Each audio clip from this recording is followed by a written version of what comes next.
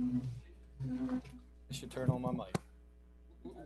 Allegiance to the flag of the United States of America and to the republic for which it stands, one nation, under God, indivisible, with liberty and justice for all. All right, welcome everyone. Prior to this meeting, we did hold an executive session for legal issues. All right, Commissioner Evans, do we have opening comments?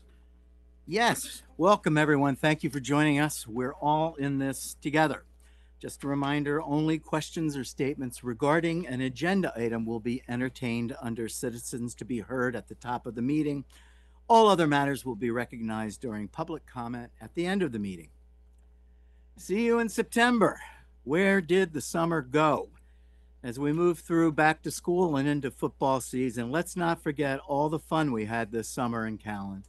Movies in the park, our first salsa night, national night out with Chico's Vibe, the Chester County Town Tour at Spackman Davis Farm, the grand opening of the new municipal bridge, the completion of nearly all IDA-related repairs, being awarded Municipality of the Year by Chester County Historic Preservation Network, new businesses planting the seeds of opportunity along Lincoln Highway, and most importantly, a summer that wasn't defined by COVID.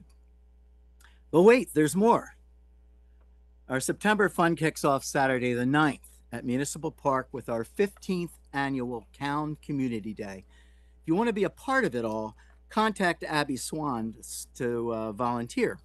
If you just got your heart set on simply enjoying the festivities, nothing wrong with that. Just come on out and bring 100 of your closest friends. The fun starts at 3 p.m. with food vendors, live music by Roger That, dance performances, a roaming magician, bounce houses, face painting, art show, caricatures, introduction to pickleball, over 70 vendors and exhibitors, first responders, and to cap the night off, fireworks. The pool is deep. We've had a strong response to our call for managerial applicants, and resumes continue to come in. We've got a long list of promising individuals, more than enough to start the first round of the interview process, with the first 4 scheduled for next week.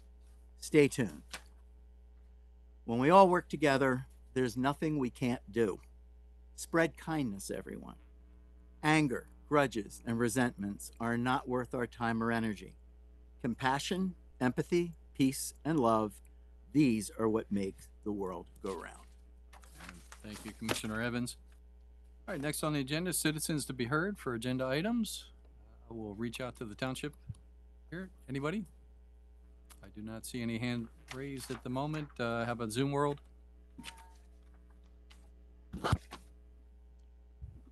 Yes, Mark, just name and address, please. Sure. Mark DeYoung, 20 Beaver Run Road. Hi, everybody. How are you? Good, Hey, Mark. welcome. Good. The agenda item I'm talking about is Lisa being able to sign for the new PPO plan, which is perfectly acceptable, makes all the sense in the world. The finance director would take care of that. That's not really my question. I just have questions about the plans themselves. What percentage does the township pay compared to the employees of their medical care? 70%? Yeah, Lisa states employees pay 70%? 7? Oh, 7%. Does that answer the question, Daryl? Well, it answers the question, but that's... I'm sorry, go ahead. You're a little muffled there. Go ahead. Sorry, the answer to the question, but seems well out of the norm of the regular business world. I know a couple of you own businesses, and I'm sure you're not paying 93% of the cost. So I followed it up with a question to say, how does that compare to other municipal plans in our area and state? State I couldn't. Microphone helps. The state I couldn't comment about, but locally with the COGAR consortium, out of about 27 municipalities, there are 15 that pay 100% of Now, this is for exempt employees. I'm not sure what group of employees you're talking about. Oh, I'm sorry, I didn't know it's just for exempt. Yeah, so 15%, 15 of those municipalities pay 100% for exempt employees. There are, I want to say, 7 that pay 99%, and then the balance is anywhere from 3 to 4%. Well, that's huge compared to the public world. So, one other question, and I don't know if it's probably not happening because we're paying that high percentage for one of the best plans there is, which is PPO. But has there ever been talk, Lisa, about a high deductible health plan, which can lead to great results for not only employees but also for the township? I have a high deductible health plan, and I've been able to save thousands of dollars for future health issues through that plan. And the way it worked is that I would pay 1/3 what a PPO would cost, and the township would match that 2/3. So after a while, the employee builds up quite a sum of money in order to pay for dental plans, things that aren't always covered. So I don't know if the townships or other municipalities have discussed a high deductible health plan. Okay, I appreciate the comments there, Mark. Lisa, I assume the It's PPO is it's the just same being plan that renewed. we've had, It's the same basically. policy that we've had. Yes, Yeah, so it's just a continuation. correct. It went by the wayside Okay. after the last member retired, and we never got notice that they closed the plan. So we just want to reinstate the plan. Okay. That's I mean, it's always good to go shopping and Yeah. see if Oh, there's yeah. better Absolutely. better Yeah, policy and we out do there. that every year. It's just to reinstate the plan, just Okay. to get it going again. That's all. Well, just one last statement. The people are very afraid of the high deductible health plan because the name itself, gives you some worry. But it's actually a great plan. If you have to go to a doctor during the beginning of the year, you can always negotiate what's coming out. The only thing is, you have to save up for prescriptions in the very beginning of the year, but your balance can grow. And my balance has been growing for 10 years. And I even have professionals, doctors, and lawyers that I banked that invest that money into the stock market. So there are high benefits to a high deductible plan. I just think it's something to bring up and with the other townships or municipalities that we deal with, and see if you can't get together and figure out that this is a good plan. Okay, appreciate the comments there, Mark. Thank you. All right, thank you. Thank you. It's Ms. Spalding. Just name and address, please. Oh, you're muted.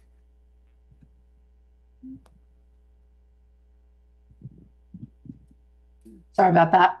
406 Lloyd Avenue, Downingtown. Cheryl, welcome. Thank you. The ordinance you're going to talk about tonight for the Chapter 29 qualifications and the 25-mile thing seems fine to me, but I had a question about something. In the first section, 29-5, I was curious about whether that was new language or was always in there, because it makes it clear that the new person coming in, and I'll quote it, must have the ability to deal in an amicable and professional manner with the general public and township officials and employees. That is certainly, I'm very happy to see that, because clearly I believe that was lacking in our previous township manager. And I was curious whether that was added or existed before. Actually, that was existing. Really? Yeah. Yes. Interesting. Thank you. Ms. Camp is on that. That was just my question. Okay. All right. Thank you, Cheryl. All right. Any other public comment? Citizens to be heard? All right. None at this time. Moving right along to Township Solicitor, Ms. Camp. Welcome. Thank you. So I'm participating remotely this evening. Hopefully you can hear me. Yes. Ms. Spalding has a nice parlay into the next matter. It is to open a public hearing for the consideration of ordinance 2023-05, which would amend chapter 29 of the Town Code. That chapter deals with the manager position. And there's one minor change being proposed, and that's in section 29-5. The current language at the end of section 29-5 states that the manager need not be a resident of the township at the time of appointment, but shall become a permanent township resident within 1 year of the date of his employment, unless an exception is granted. The proposed amendment would change that last sentence to state that the manager need not be a resident of the township, but within 1 year of the date of his or her employment as manager, they must establish permanent residence within 25 miles of the township's boundaries, unless an exception is granted by the board. So again, in the interest of trying to be able to find a larger pool of candidates who might not be able to find suitable housing in the township, the board felt it was appropriate to change that particular section. Because it is an ordinance change, we did have to advertise tonight's hearing in the Daily Local News, which we did on August 23rd. And I also sent a copy of the ordinance to the Daily Local and to the Law Library for public inspection. So pretty simple change. Happy to answer any questions if the board members or anybody in the public has one. Commissioners, any questions on this? No question. No. All right, I'll reach out to public. Anybody in the township building? Questions on this? I do not see any hands raised. Zoom world?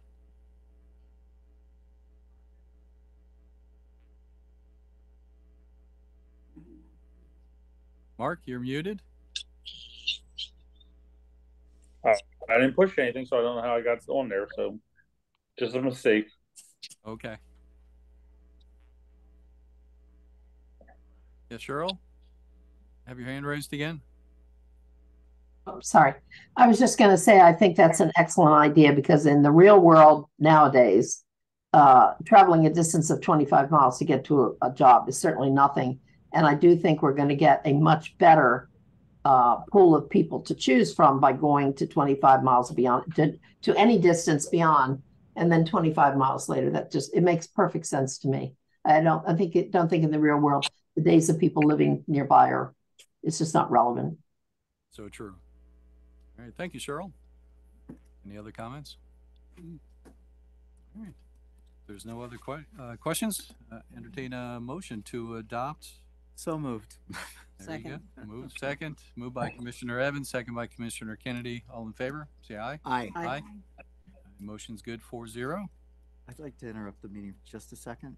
I don't know if I'd like to introduce one of our state house representatives here. This is Danielle Freelotten.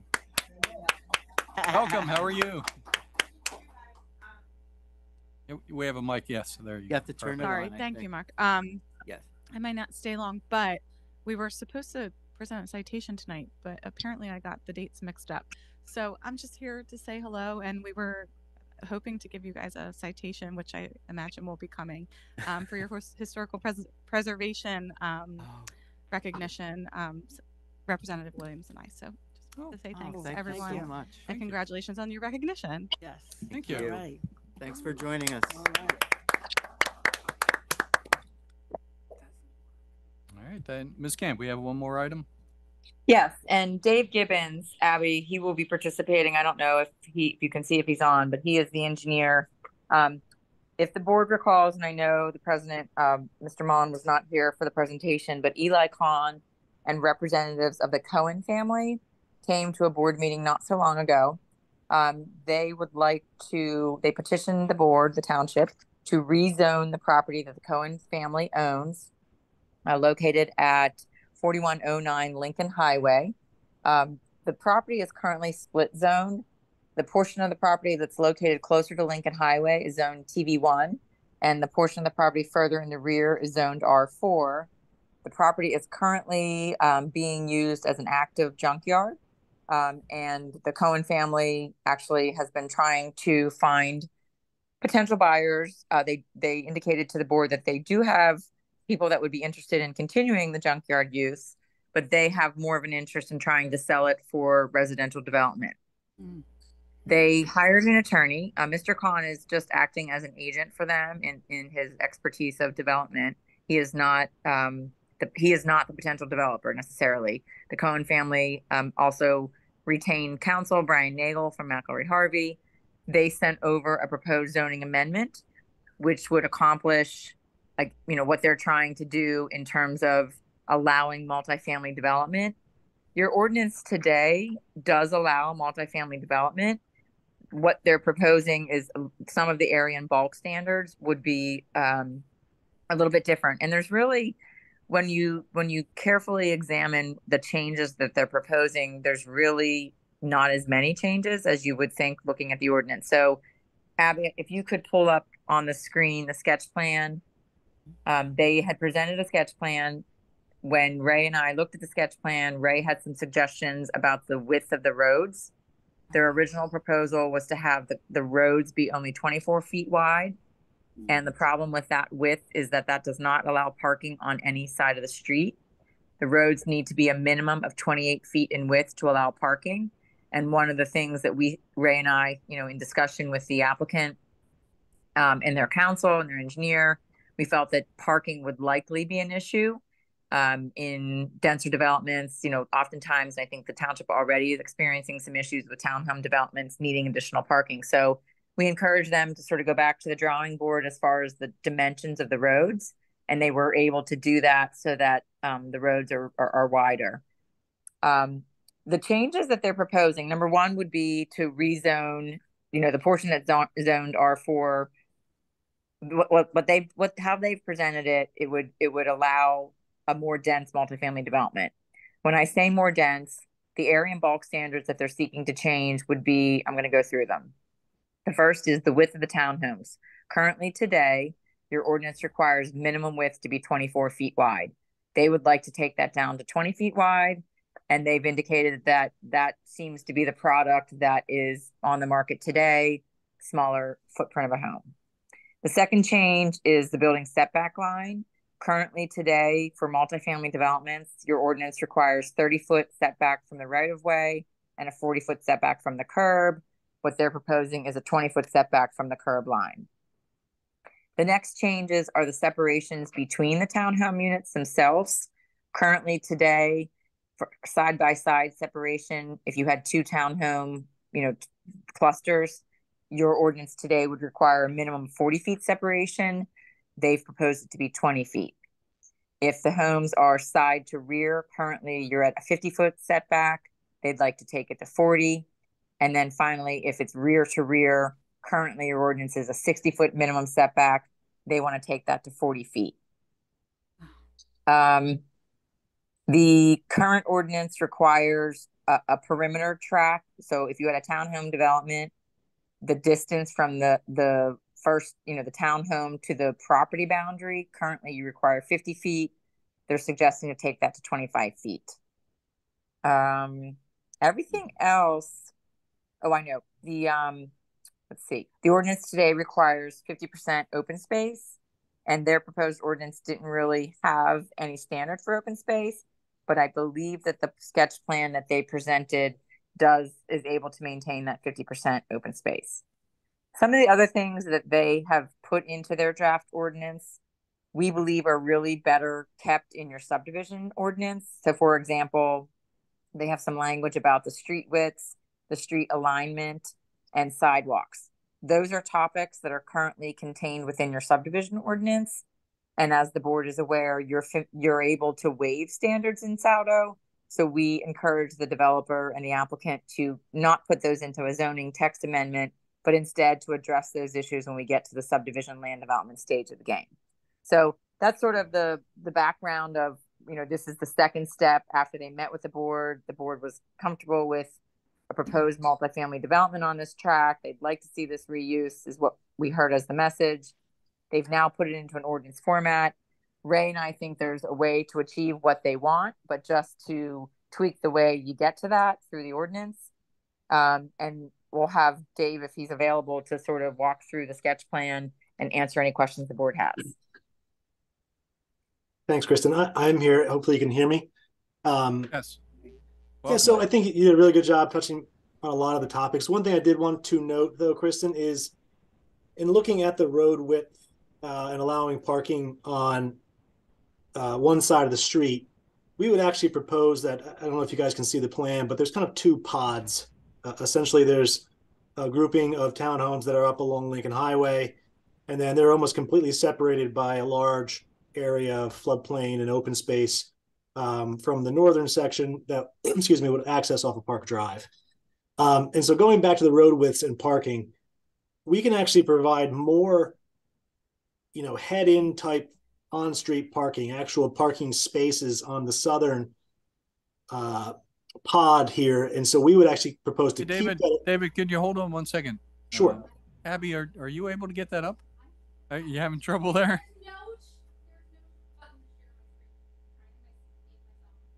If I share my screen, would you be able to see that? Can she?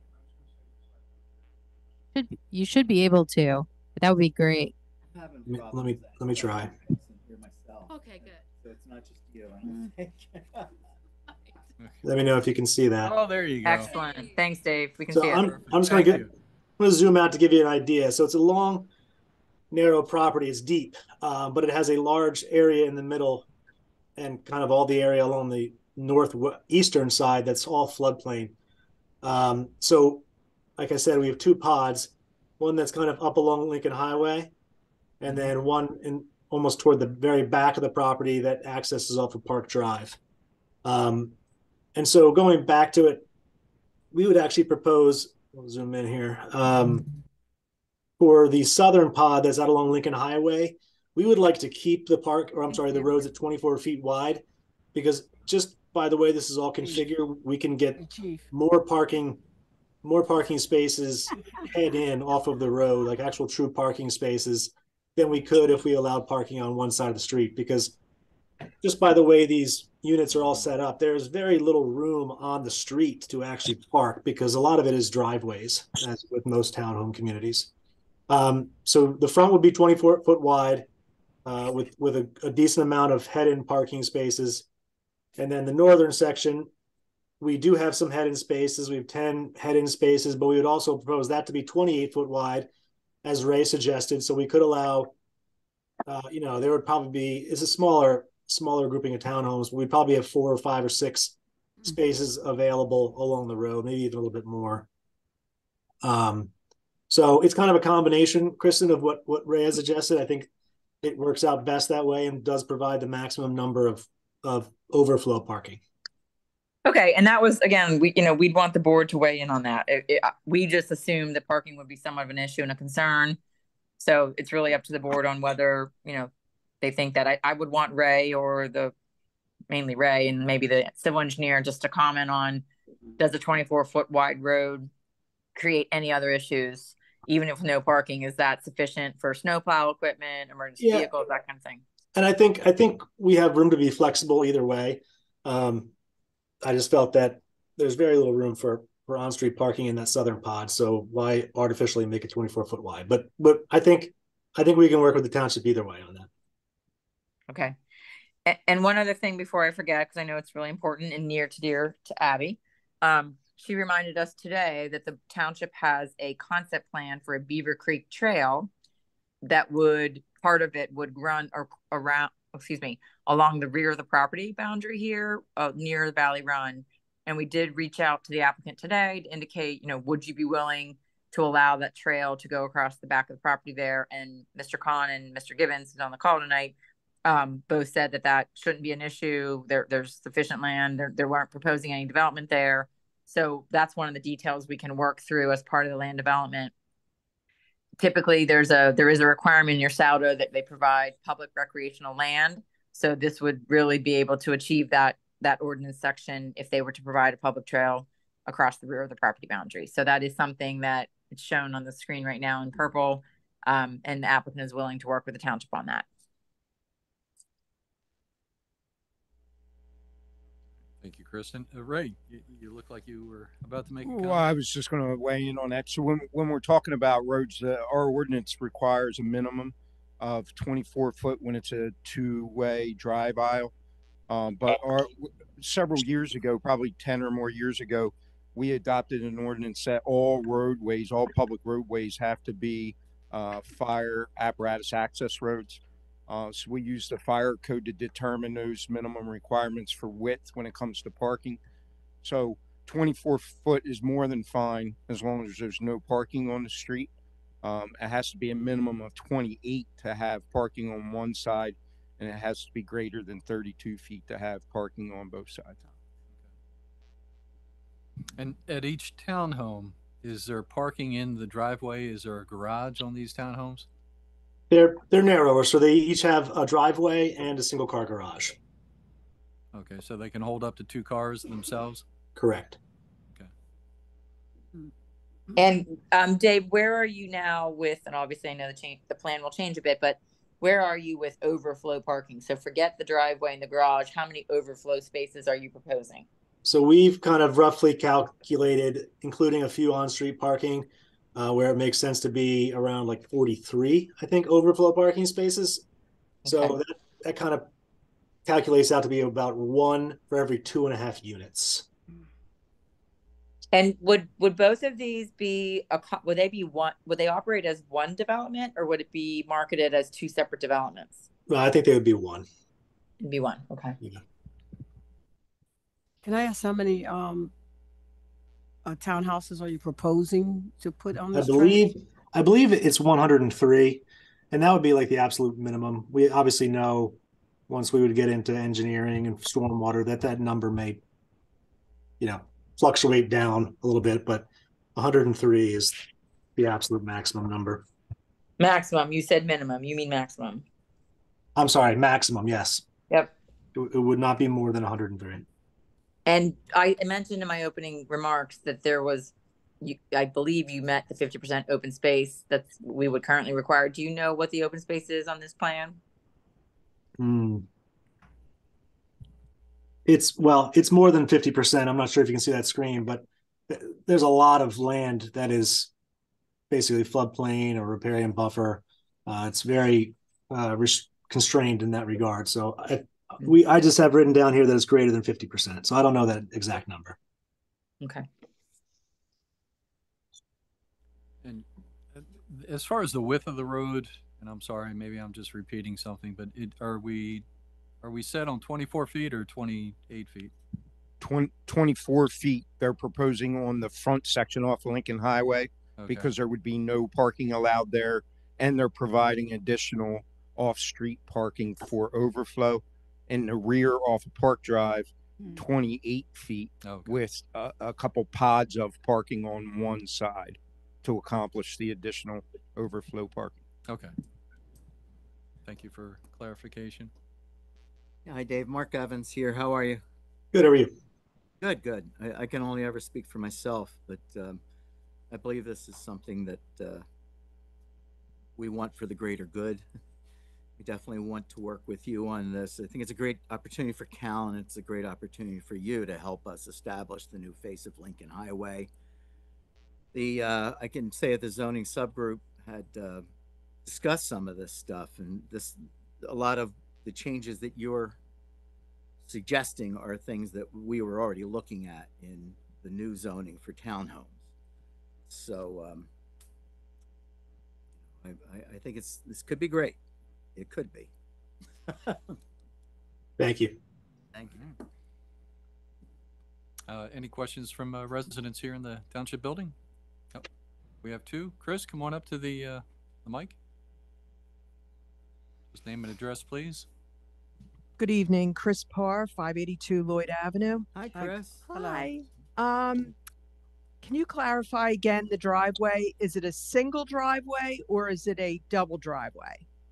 It'd be a single wide driveway that essentially would handle 1 car, but they would also have a single garage.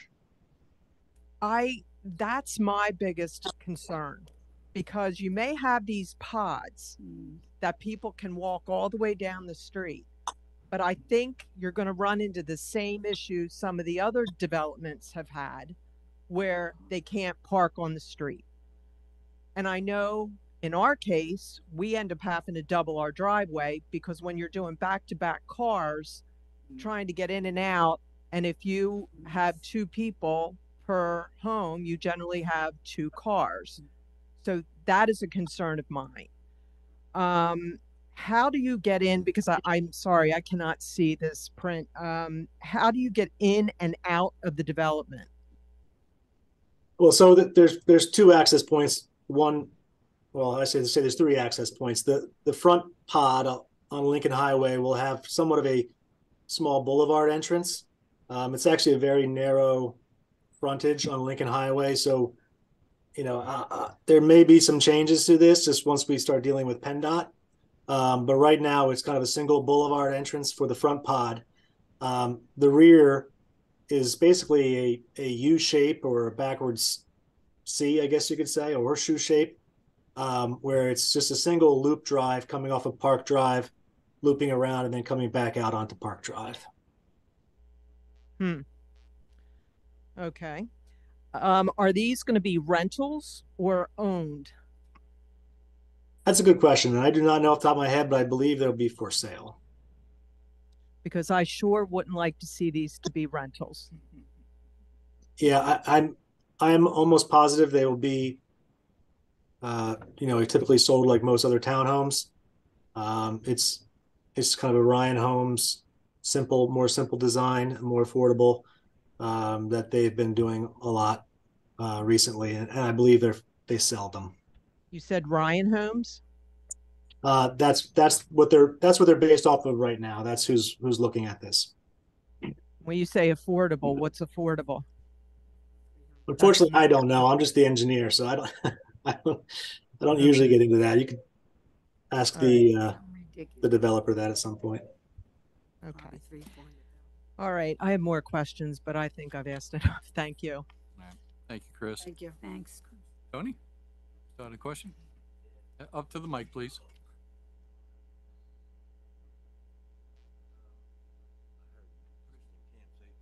Hello, Tony Desario, 251 Loomis Avenue. Kristen Camp said something about the trail. Did you ever get a grant for that trail? Abby, do you have a question on that? Not that section.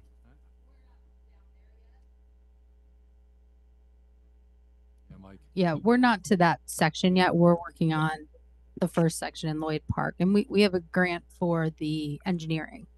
So we're just still doing the engineering of the first section. How much is the trail? The rest of the trail then?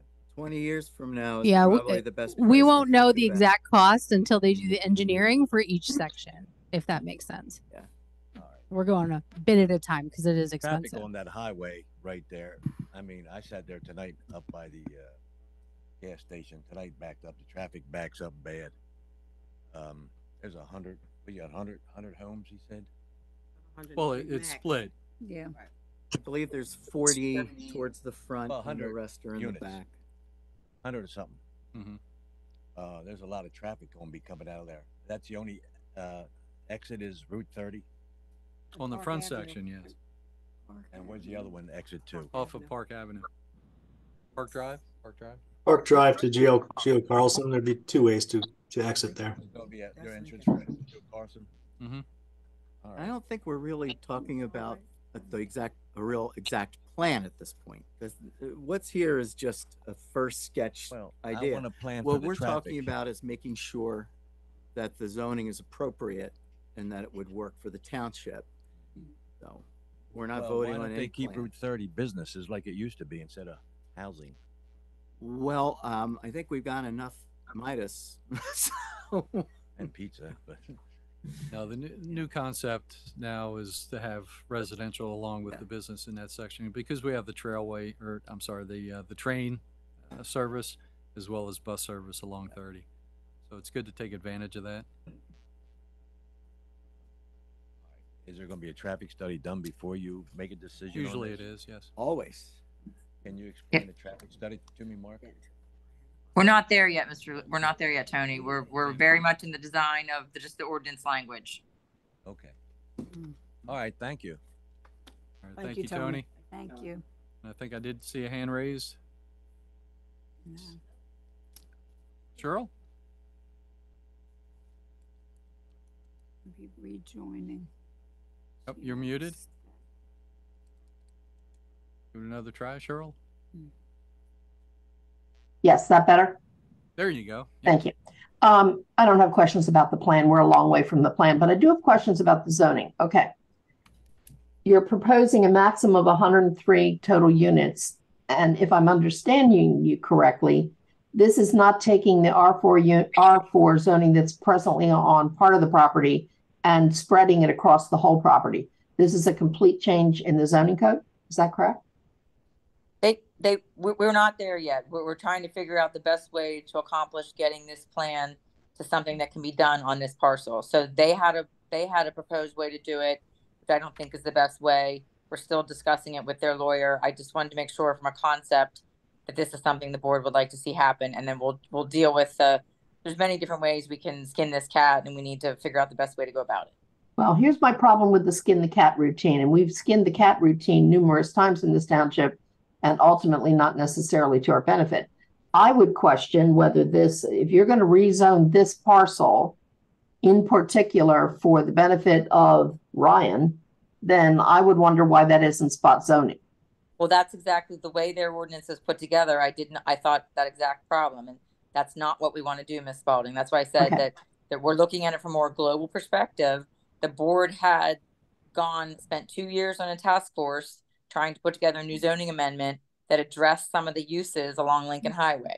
So what we're doing is going to be fairly consistent with what part of the zoning update that we're still working on. There, as Mr. Evans said, there's a desire of the board to allow residential development along Lincoln Highway. So it's. I'm not questioning that. I don't think anybody wants to see anything but residential done on the property. But I would say to you that I would not, and you as a lawyer cannot support a spot zoning for this. However, that's right. That being said, if what they're proposing is something that makes sense for the township overall, then it deserves to be put in the new zoning code, which we're developing.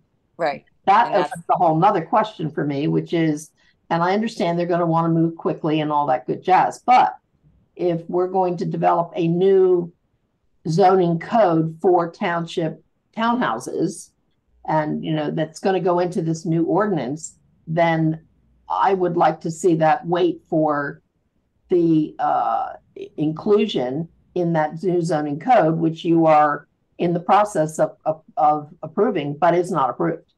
Well, Mr. Cohen and the Cohen family is not willing to wait. And as they mentioned to us, they have a buyer that wants to continue the junkyard use, which they have every right to do.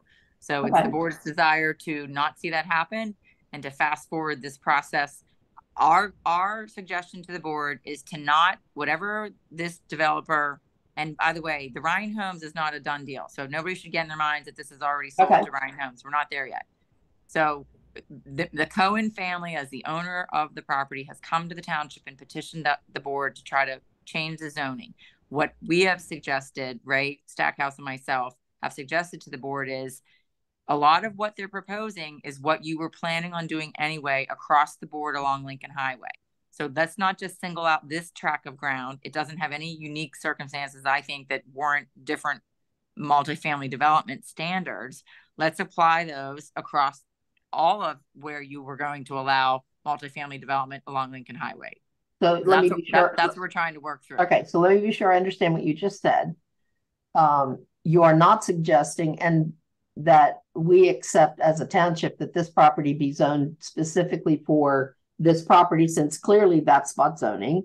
And rather than that, whatever is developed on this property, which is acceptable for this property, will be applied across all the properties like it along Lincoln Highway. Is that correct? Whatever ultimately the board decides should be the district. And okay. Yeah. In that case, I would say to the commissioners that they need to look closely, not just at this particular property and this plan, but as Ray suggested, there are some issues with the widths of roads, whatever. I don't know. That's a plan issue. But that being said, I think the commissioners and Ray and the township needs to look closely at the ordinance that they accept on this property, because they're now going to have to live with that at other places. That's right. That's what we're planning to do. I just want to be sure we all understand what is being asked. They're not just asking for new zoning on this property. They're going to influence the zoning across everything that's done on Route 30. And in that way, the township people need to know what's being done. They need to be careful. That's all I'm saying. I should just say this. What Ms. Camp said a few times, and I think I said as well, they're not influencing us. what they are asking for is very similar to what That's the fine. subgroup has already been talking about making for Lincoln Highway. That would be Thorndale Village Center, I believe, right where that is. And then there's Lincoln Highway East and Lincoln Highway West, which each have a slightly different, but that would be sitting in the Thorndale Village Center. That's fine, Mark. I'm not suggesting, I'm just saying, pointing out that, you know, it appeared like this was being presented as a one-off, and it's really not. Well, the way they presented it, it was, because they It only can't care be. about their We know property. that can't be true. Right. Well, We I know mean, that's not possible. No, and the ordinance that they put together addressed it narrow scope for their purposes, and that's why I fine. said we need to make sure it's a broader scope. That's fine. Okay, I accept that. All right, thank you. Thank you, Cheryl. Thank you. Thank you. Did we have any other hands raised? Mr. DeYoung?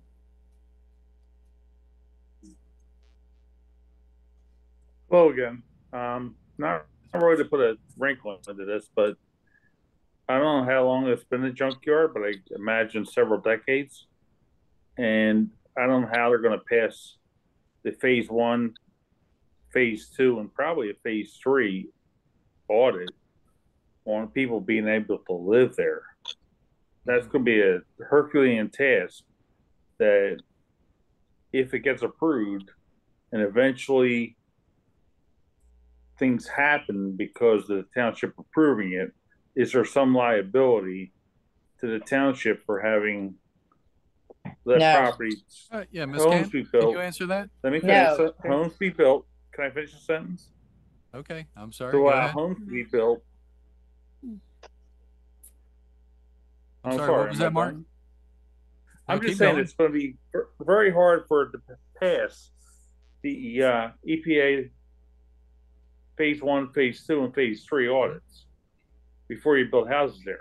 And Mark, if we that- allow it to, once it happens, does the township retain any,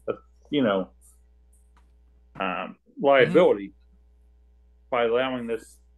Not that everything else is great, but you've got to understand there's got to be a lot of contaminants in that ground. Well, I don't think possibly you for know Ms. that. Camp? Yeah, can you direct that? Yeah, I mean, I think that's an assumption. I don't think anybody has the information on that. Allowing somebody to develop something because the zoning code permits it does not mean that there's other laws that they don't have to adhere to. Township has no jurisdiction over the DEP and the EPA environmental standards. That's something that buyer beware. They have to go get their own phase 1, phase 2. Nothing in our ordinances. Again, the zoning code is just something that allows them to develop it in a certain manner. If it comes back that, it is contaminated and needs cleanup, then the state, through the Act 2 process, will be they'll be just like Hills of Thorndale Woods. And Dave Gibbons is the engineer on that. He knows all too well what it means to have an Act 2 site. And it doesn't mean that it can't be developed. It just means that it has to be remediated before it is appropriate for residential development. But to answer your question, there is no liability for the township. Okay, thank you. You're welcome. Mark, good concern there, Mark. I appreciate it. All right, any other comments? All right, Ms. Camp, this is all just informational. We'll discuss with you and Ray. Yes, if you, again, just want to make sure, you're looking at it, you're seeing the plan. I want to make sure you have the opportunity to ask questions. You can examine the plan in more detail. What we'll do is work with the applicant's counsel and put the ordinance together that addresses, some of the issues we talked about, does it on a broader scope, and then present that back to you at a future meeting. Sounds good. Appreciate that. Thank you. Thank you. Thanks, Dave. Dave. Thank you, Dave, Kristen. Thank you, so board. much. Thank you. Have a nice holiday weekend. You You too. too. Thanks. Bye-bye. Ms. Camp, that finishes off your section. That's correct?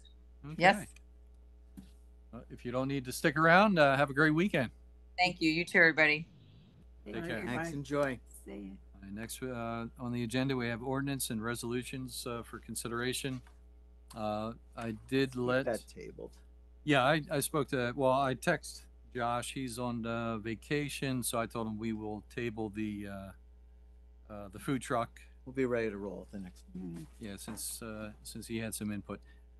Next, for consideration, adopt resolution 2023-19. This adds a fee for the tort civil claim request from the Count Township Police Department. Chief, you want to enlighten us on this? Or is that part of the, So there was a law that passed within the last year, and we've received guidance from the district attorney's office as far as the fee structure goes. What it does, it allows victims of crimes to obtain copies of reports, not for criminal purposes, but in order to file a claim against their assailant, whoever the defendant was in the case. And that involves obtaining police reports, notes, video, anything related to the case.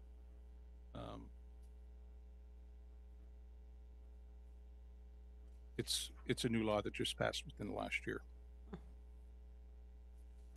Are there standard fees, or are these fees would have to be adopted by That's the the township? proposed, It's- so those fees currently aren't in the township fee schedule. It's a brand new fee structure. And again, it's the same fee structure that the district attorney's office used and, or uses and recommends that all county police departments use, so that it's consistent throughout the county. Okay. pretty clean cut? Commissioners, any questions? All right, residents? Any in the township building? None at this time? Any in Zoom world? All right, if there's no further questions, entertain a motion to adopt resolution 2023-19. So moved. So moved. Moved by Commissioner Kennedy, second by Commissioner Tindaro. All in favor, say aye. Aye. Aye. Motion's good, 5-0. Thank you, Chief. Next one. Consideration to adopt resolution 2023-20 to adopt specific guidelines and application for an honorary street name designation. Abby, you did a great job putting that together, by the way. Looks good. Thank you. Yes. Yeah, that was nice. Long time coming.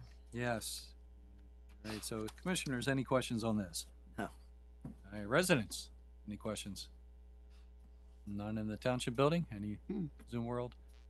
I really don't like it when it zooms I'm in sorry. like that. It's possessed tonight. It was possessed Monday I thought I night. fixed it, but apparently I didn't. I'm sorry. No, well, actually, it was rebooting itself Monday night at the CTMA It's meeting. being very strange. Yeah. Okay. Well, I'll live. So moved. So moved. Second. Moved by Commissioner Evans, second by Commissioner Kennedy. All in favor? Say aye. Aye. Aye. Motion's good, 4-0. And the last one is the fee, resolution 2023-21 to add a fee for the honorary street name designation. I believe it was $75. Questions, commissioners? No. Questions from residents? Is that fee for the application or for the actual sign? It's for everything. So we figured the Is it- cost of the sign plus the administration and the public works, hanging it up. That's good. All right, no questions from Zoom? All right. With no further questions, entertain a motion to accept. So moved. So moved. Second. Moved by Commissioner Evans, second by Commissioner Tindaro. All in favor, say aye. Aye. Aye. Motion's good, 4-0. All right, Jane, get that all written out. Job. That would be nice. All right, next, we have Finance Department, Ms. Swan. Finance About report. the minutes. Oh, mine's changed. Did I miss it? No. Okay. It's amended. Your finance report should be in your packet. Had a chance to review that. If there's any questions, I can try to answer. Otherwise, I'll move right in. It looks good. I Good. do not have any questions. Commissioners, any questions? No. All right. Good. So we are back to the request for the board's consideration to authorize the renewal, or excuse me, not the renewal, the reestablishment of the PPO plan for exempt employees. This again follows along with the majority of the consortium of municipalities for this plan. And basically, again, just asking for a reinstatement of that plan, healthcare for exempt employees, which are non-uniform, non-union. Okay, and I know Mr. DeYoung had some questions about it earlier, but just to clarify, this is just a renewal of the same policy that the staff already has? Yes. Okay, continuation, okay. Just want to make sure. Commissioners, any questions on this? No. Moved. We need a motion Questions for from that? residents? Under this time? Do we go out for bid every now and then? No, we use Divot, which is Divot? a trust, and they handle, they have different departments. We use them for our healthcare and our workers' comp. We use another company consulting firm for our liability. But we do go back and forth every 2 years or so, just to compare, the product from, for each of the three, actually. So, we'll probably look again next year, 2024, and just, put the feelers out for all three of the packages. Okay. And with Divot, we do get a rebate, and it's a trust. So the premiums that we pay get placed into, I guess, an investment package as well. And at the end of the year, we usually get around 30,000 back. They also give us a small grant for risk factors, panic buttons, cameras, things of that nature. So the money that we pay in premiums for the township pays, you do get paid back in some kind of an investment, which is nice. We belong to 2 of the trusts right now, so we get, I believe, 3% of our premium back. If we do decide to join the liability, property and liability, that would be increased to 4%. So each tier adds another layer of rebate funds. Okay. And this just renews January 1st? I'm sorry? This renews January 1st? Yes, that's correct. Okay. Yes, this Annual wouldn't calendar. start until January 1st. Okay. We have a hand raised.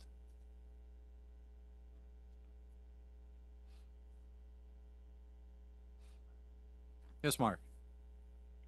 Very quick question.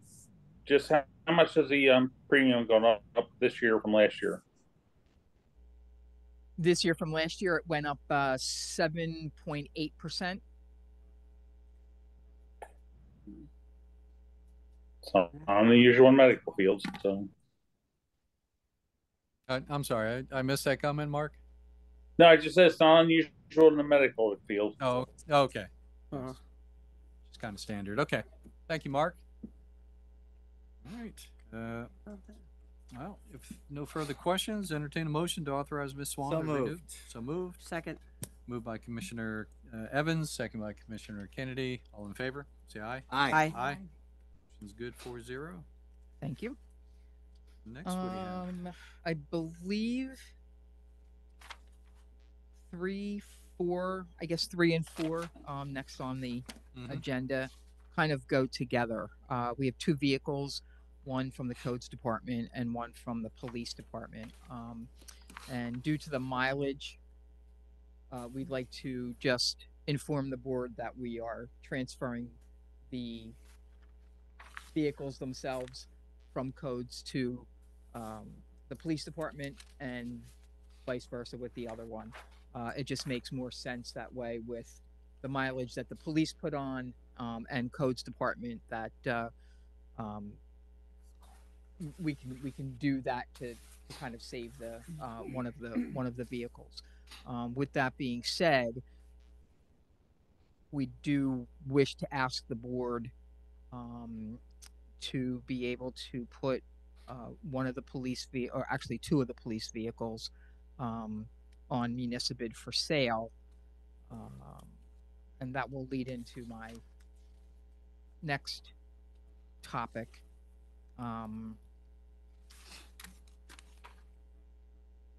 We are requesting, and I think we touched base on this last meeting.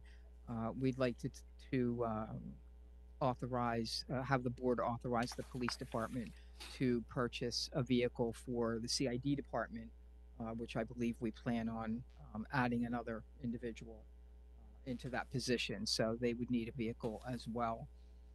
So this kind of all is not snowballing, but one action actually helps out the other. With the sale of the 2 police vehicles, we hope to make about 13,000. That would also offset the CID vehicle that we'd like to purchase as well. We are still waiting for that $75,000 grant that goes towards the police department vehicles. We're hoping by late October, early November to get that. Fingers crossed. So that will also help offset that whole deal. So, I think the only thing we would need is just the approval of the board to put those 2 vehicles on Municipid. So we can do that one first. And then the second request would be to purchase the CID vehicle, which, by the way, and Chief, maybe you can elaborate on this. I don't think we're looking for a specific intense vehicle. If we can find something left over on the lot, that would definitely be very useful as well. So, Chief, if you have anything to add. So Mr. Stackhouse needed a vehicle. We have a 2018 Ford Escape that we bought several years ago when we had 3 detectives. So rather than just have that vehicle sit, he's got a 10-year-old vehicle that we're going to put on Municipid. We already have a vehicle that's listed or ready to be listed on Municipid for one of the vehicles that we replaced in our fleet over the summer. Right now, I'm down to 1 detective. By the end of the year, we hope to install a 2nd detective. At one time, we had 3. So with transferring that Escape to Codes, we have one vehicle in criminal investigations, right? We'll need a 2nd at some point. So basically, it's just kind of a transfer of funds, capital funds that Ray would have otherwise used to purchase a vehicle outright. But this Escape is the size that he would need and meets his needs. That fills his needs. It's such a small vehicle for the amount of equipment that our detectives carry, camera equipment, lighting equipment, all the things they need to process a scene. So over the next couple months, between now and we install the 2nd detective, we're going to look for a vehicle that is big enough, but obviously fiscally responsible to purchase, considering it wasn't something that we really had planned on or budgeted for in 2023. So that's kind of where we're at. So Ray gets the leftovers. Okay. Why not? Well, you ought to see what I'm inheriting for the time being. It's the coach department has a 2014 Ford Escape. It should have never been purchased for a coach vehicle. Oh, yeah. It's just not. And this was perfect timing. That's a 2018, but it only has 11,000 miles. It'll last us. Oh, wow. Okay. Good thing. I don't have an issue with that. Commissioners, any questions? And we can just go through a few of them here then. If No, the not, only question I had, there was Okay. some indication that we needed to also include for Mr. Swan or the chief to sign these documents that are necessary to move these projects forward. and I would suggest just, if we can, have both of you sign it, Maybe since 2 we don't have a signatures. township manager. Just have 2 signatures just to solidify that it's done. Okay. Residents, any questions? None here at the township building? Any in Zoom? Let's see, the first one will be, entertain a motion to authorize Ms. Swan and the chief to transfer and sign all paperwork in relation to the, Police Criminal Investigation Department, the CID vehicle transfer to the Building and Life Safety Department. So moved. So Second. moved. Moved by Commissioner Evans, second by Commissioner Kennedy. All in favor? Say Aye. Aye. Aye. Aye. Second is to authorize the police department to order a CID vehicle to replace the vehicle transfer to Building Life and Safety Department, and authorize Ms. Swan and the chief to sign all documents. So moved. So Second. moved by Commissioner Evans, second by Commissioner Kennedy. All in favor? Say Aye. Aye. Aye. Motion's good, 4-0. And the last one was for consideration to authorize Ms. Swan to put the two police vehicles on municipal bid for sale. So moved. Second. Moved by Commissioner Kennedy, second by Commissioner Evans. All in favor? Say Aye. Aye. Great. Next, we have check run. Checks 50,625 to 50,727 with a manual check of 294. Any questions, commissioners, on this? No. No? Questions from residents? None at this time. With no questions, entertain a motion to approve check run. So moved. Second. Moved by Commissioner Tendera, second by Commissioner Kennedy. All in favor? Say aye. Aye. Aye. Aye. All right. Ms. Swan, thank you so much. Much appreciated. Okay, minutes to approve. We do have the July 13th Board of Commissioner minutes to approve. Any questions? If not, entertain a motion. They changed again today, so I just, No. I'm not gonna keep kicking it down the road, but I don't think I can vote on it since it's changed. So, all right. Okay, entertain a motion to approve. So moved. So moved. Second. Moved by Commissioner Kennedy, second by Commissioner Tendero. All in favor? Say aye. Aye. All opposed? Aye. No. One Whatever I opposed. have to say. Okay, 3-1. All right, and minutes from the August 10th Board of Commissioner minutes. Questions, comments? I did have questions. When I was reading it, the opening comments were really watered down and it lost the color of the meeting and the message being put out there. They were approved by board to go that way. And I thought that we lose a lot by watering them down. So I would like to see them reverted to what they were, because I always provide the verbatim of it. Okay. Well, why don't we'll table that for further discussion. Right. Entertain motion to accept the receipt of the Planning Commission minutes from July 18th. Commissioners, any questions on those? All right, entertain a motion. So moved. Second. Moved by Commissioner Evans, second by Commissioner Tendero. All in favor? Say aye. Aye. Aye. Motion's good, 4-0. Director's report. This is the meat and potatoes. We'll start out with the chief. So on behalf of a resident, President Mullen requested the police department to conduct a traffic study at the intersection of North Lloyd Avenue and Geo Carlson to determine if a multi-way stop was warranted at that location. Specific criteria for traffic studies are contained in the U.S. Department of Transportation Highway Administration Manual on Uniform Traffic Control Devices. It's a mouthful. Multi-way stop controls can only be implemented if supported by the following. Traffic volume, which means 300 or more vehicles over an 8-hour period, or traffic crashes, which is 5 or more in a 12-month period. So the study met the criteria for volume, but not for crashes.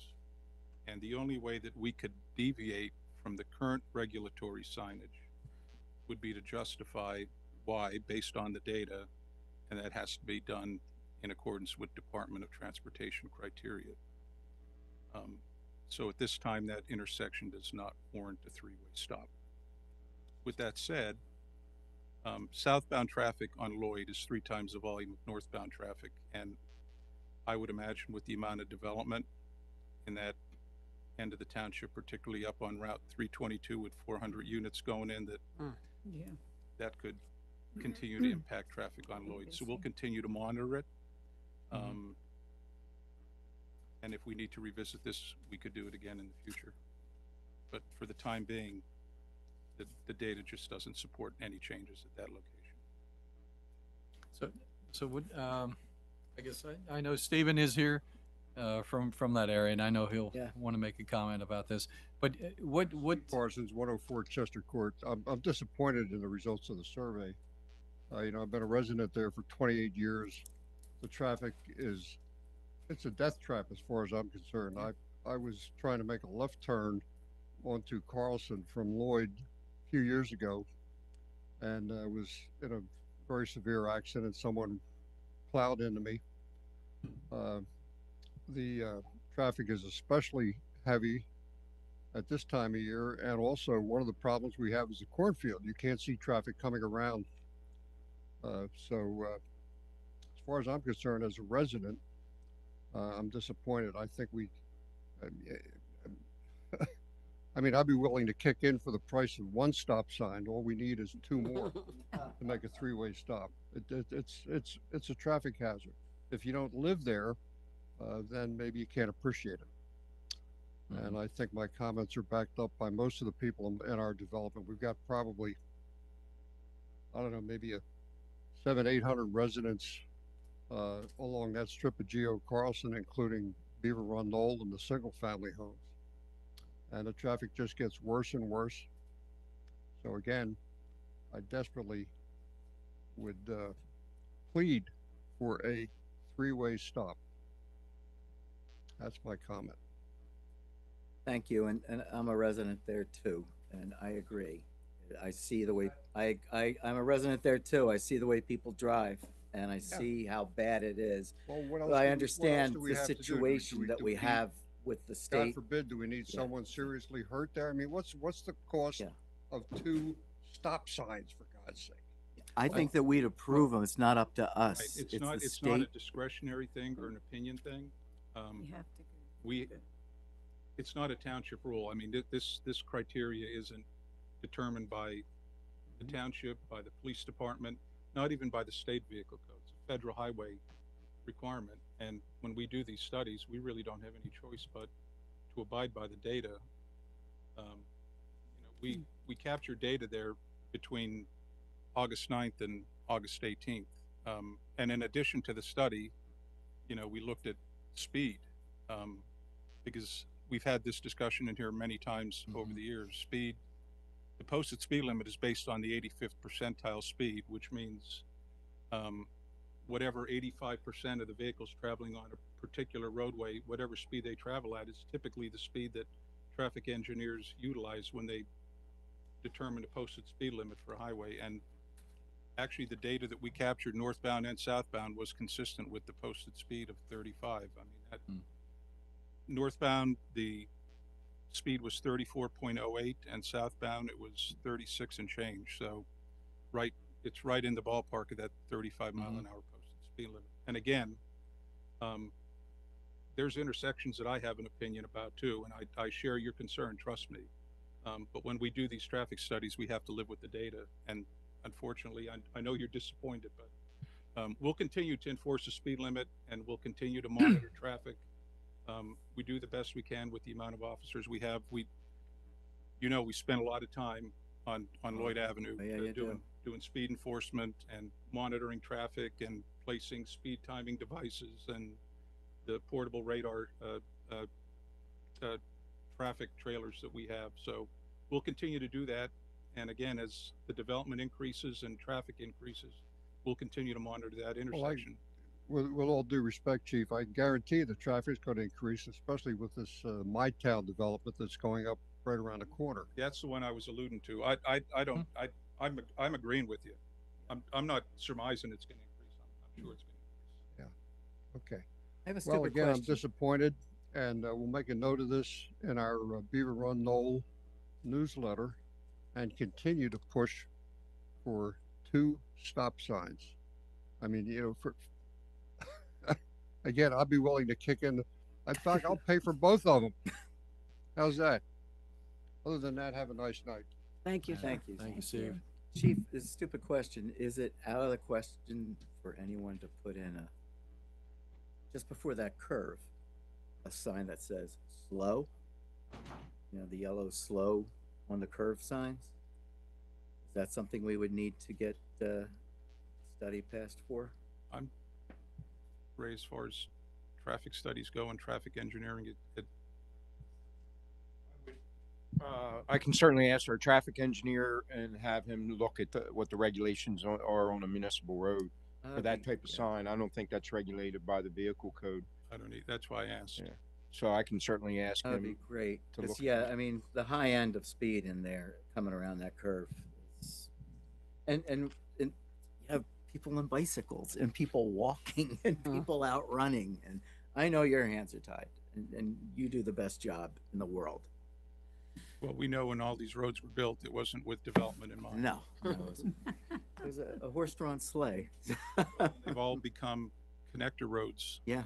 From the bypass, and people drive on them like they're still on the bypass. Yeah, exactly. Yeah. I just had a discussion with a resident about Humpton Road who asked the same, hey, we never, like, where are the police? And when I looked at the numbers, in the last 18 months, we issued 101 traffic citations on Humpton Road, which is more than any other road. I guarantee it's more than any other road in the township.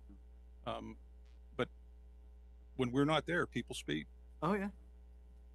101 citations, and that doesn't include written warnings. Yeah. And the rest of the vehicle stops we made. But again, when we're not sitting there, people speed. You're everywhere. And you even when can we be. are, they do. That's why we wrote 101 traffic citations. Very good. Thank you, sir. They do. And Chief, when would be the next time that we could actually do a study on that area? Well, we'll keep an eye on it. The criteria is 5. We know the volume is there, right? It's 5 crashes in a year. So if we ever get to that point, and we monitor crashes all the time, because that's where we usually try to ensure our officers are paying more attention, because that's really the goal for selective traffic enforcement, to reduce accidents or mitigate the potential for accidents. So we'll continue to watch that intersection. And again, we're cognizant of the fact that there's 400 units going in just north of the bypass off 322. So we'll keep an eye on it. You have my word on that. Thank you, Chief. Anything else in your report? Yeah, just one other thing. If anyone isn't aware, it's been on the Daily Local. It's been reported all day that there was a prisoner escape from Chester County Prison. Last sighting was in the Unionville area this afternoon. Hopefully it doesn't happen, but should there be a credible sighting near the township, we have the reverse 911 system to alert residents. So that's something that we would utilize. But if you remember the last meeting I attended, we had a whole bunch of cars that were unlocked and items stolen from, and open garages during the night that items were stolen from. With a convicted murder on the loose, now's not the time to leave your garage open at night or your car unlocked. I say it kind of tongue in cheek, but No, shouldn't any time, but not with a potential public safety threat of this magnitude in the area. Unionville is 20 minutes away, but it's still close enough for Nerving. For caution. So I just wanted to mention that. Thank you. That's all I have. Chief. All right, next we have Fire Department, Chief Taylor. Yes. Chris. Oh, we have a question. Hey, come on up here, Chris. Thank you. Chris Parr, 582 Lloyd Avenue. Hi, Chris. Hi. Chief, the question is in regards, I want to say thank you very much. I understand there was someone that asked to have those speed detectors put up, but it was fantastic when they were up, because I actually went out on my lawn and I watched for 15, 20 minutes, and it's amazing. Once they see that, they slow down. So of course they're going speed limit. But my question is, and I guess it would be to Ray as well, can you put something like that up on a state road? Well, that's what we would have to have some discussions about, whether we can or we can't. So even with something like that, because of it being a state road, anything like that has to be approved? Is that what it is? I was just curious. Yeah, oh, okay. Because I've seen in other townships, not so much around here, but they have those, they're solar, and they automatically will tell you if you're going too fast or speed limit. And it was quite evident. Only one person, I think it was out of 20, one person flew by it, but everyone else, the brake lights were going on as soon as they saw it. So it was interesting, but thank you very much for doing it. So we actually have one of those small portable signs mounted to a speed limit sign on Municipal Drive southbound. Oh, okay. So we only have one of those. We have 2 speed trailers. We try to move them around as often as we can. But you can't imagine, I'm sure you can, I shouldn't say you can't imagine. Even with that flashing speed sign mounted to a speed limit sign on Municipal, 2 blocks down, the number of vehicles that we stopped and cited for just completely ignoring it Regarding once it. they got Past it. Yep. Yeah. Oh, well. Well, for that brief period of time that they were going the speed limit, it was good. So thank you. You're welcome. Thank you, And you Chris. have allowed us to use your front lawn before without rent for replacing the speed trailer, so, well, I wanted to thank you publicly for that. Because finding a spot sometimes is a challenge, you know, to safely locate one of those speed trailers where that's not gonna get run over. So thank you to the Parr family. All right, and Abby, I think I saw a hand raised. No? Not at this moment? Okay. Move on to the fire department. Chief Taylor, Patrick. How are you this evening? Hello. Good evening. Can you hear me? Yes. All right. So good evening. Just a couple things from my report to touch on, since we've already mentioned my place numerous times. We know at the end of July through very beginning, or I'm sorry, the mid-June through beginning of July, it was closed. Actually, we were contacted by the contractor right before it was opening to help kind of clean up the roadway and wash down. Otherwise, they'd probably still be out there with their garden hose. So we spent, a couple of our members did spend a couple hours with them to try and help expedite that process. So we did help that contractor. And I also, the final thing I want to mention about the report is, while we didn't have any significant flooding like what is currently happening with the hurricanes, there were a couple storms that we saw in July. One particular, and I don't remember the date, but I want to give a shout out to Public Works that had roads closed with barricades and things like that, preventing any sort of water rescues and having our personnel to go out. I think maybe dispatched 3 times throughout the month for water rescues. So again, thank you to Public Works and Huggins and Ray for their efforts in that. And it's kind of funny. I was sitting at South Bailey until Public Works could get there, and I can't tell you how many times with my flashing lights on, cars still tried to go in front of me in a roadway that you couldn't even see the walkway at the train station. All I could do was shake my head. But please do not drive through flooded roadways. I don't know how many times we can post that, say that. Good reminder. Thank you. Unless you want a jet ski as a vehicle, Yeah. I would not advise doing it. But we do train in it, so we are adverse, and we're adding more folks and more equipment to the water rescue repertoire. But we don't really like to do it if we don't have to. Chief, during Ida, I was standing at the foot of the Lloyd Bridge, which was underwater, waiting for the police. The police were on their way, trying to get that people to not. It's And you know, they were going on the grass, cursing at me, everything. You know, and the bridge was underwater. It's like, it's we get the same thing. Like I said, I know it's tough. There's to get to the south side of the township, West Bradford, Modena. There's only certain ways you can take. Roadways flood. I get that, but like I said, we're not trying to do it to inconvenience everybody. When we close roads, we're doing it for everybody's safety. And then, of course, then when we have to go and rescue, we still get yelled at. we just can't win. And I'm sure Chief Elias can attest to that with his staff too. You're doing the right thing. You but are the, That's- you're doing Like a I great said, job. I just wanted to So, little plug on that, especially now that hurricane season and fingers crossed yeah. we don't have to experience anything coming up. But that's all I have. Tomorrow is Thank you. the 2-year Thank anniversary. Yeah, sure is. of Ida. Yeah. I'll remind. So let's not have anything on the 2-year No more. anniversary. I don't think we're supposed to. It's supposed to be nice. Nice weekend. Yes. Hot.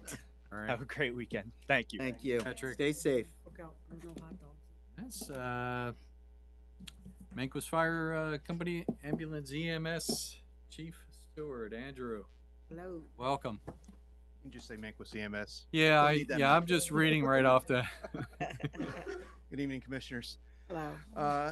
As you saw in our report, we were busy as always. To put in Mhm. perspective, we were just shy of 550 calls for the entire coverage Wow. area for the month of July. So we were a tad bit busy. Thanks to Abby for the props that we had in the Cowan Township newsletter. We are promoting pretty heftily on our CPR, our community CPR program, and our car seat checks. We do have car seat technicians in-house 7 days a week during the hours of 6 a.m. to 6 p.m. and occasionally into the evening hours. So anyone that's looking for it, all you've got to do is call the fire station or email, and we'd be more than happy to assist, especially those residents that want to make sure that their car seats are installed correctly, properly. And for those that can't afford them, we do have car seats that are available for free, courtesy of a few of the federal programs that exist out there. So we've got a plethora of them if anyone is in need. Other than that, you'll see us at the Cowan Community Days in two different spots, one the first aid station and the other at our display table, where we're looking to have some activities, handouts, and goodies for the kids and some for the adults as well. So unless there's any questions, that's all I have. Commissioners, any questions? Gratitude. Abby, we have a question? Yeah, Cheryl. I was curious, first off, 550 calls is just astounding. But anyway, I was curious if you had been told or had heard any, and I don't want to start rumors but it's a question that's asked on a constant basis.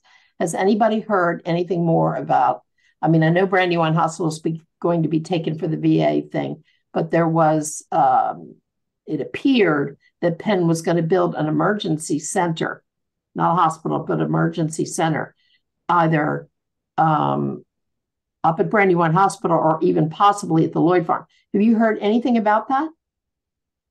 I have not. No. Okay. Just wondered. All right, thank you, Cheryl. All right, Andrew, thank you so much. Thank you.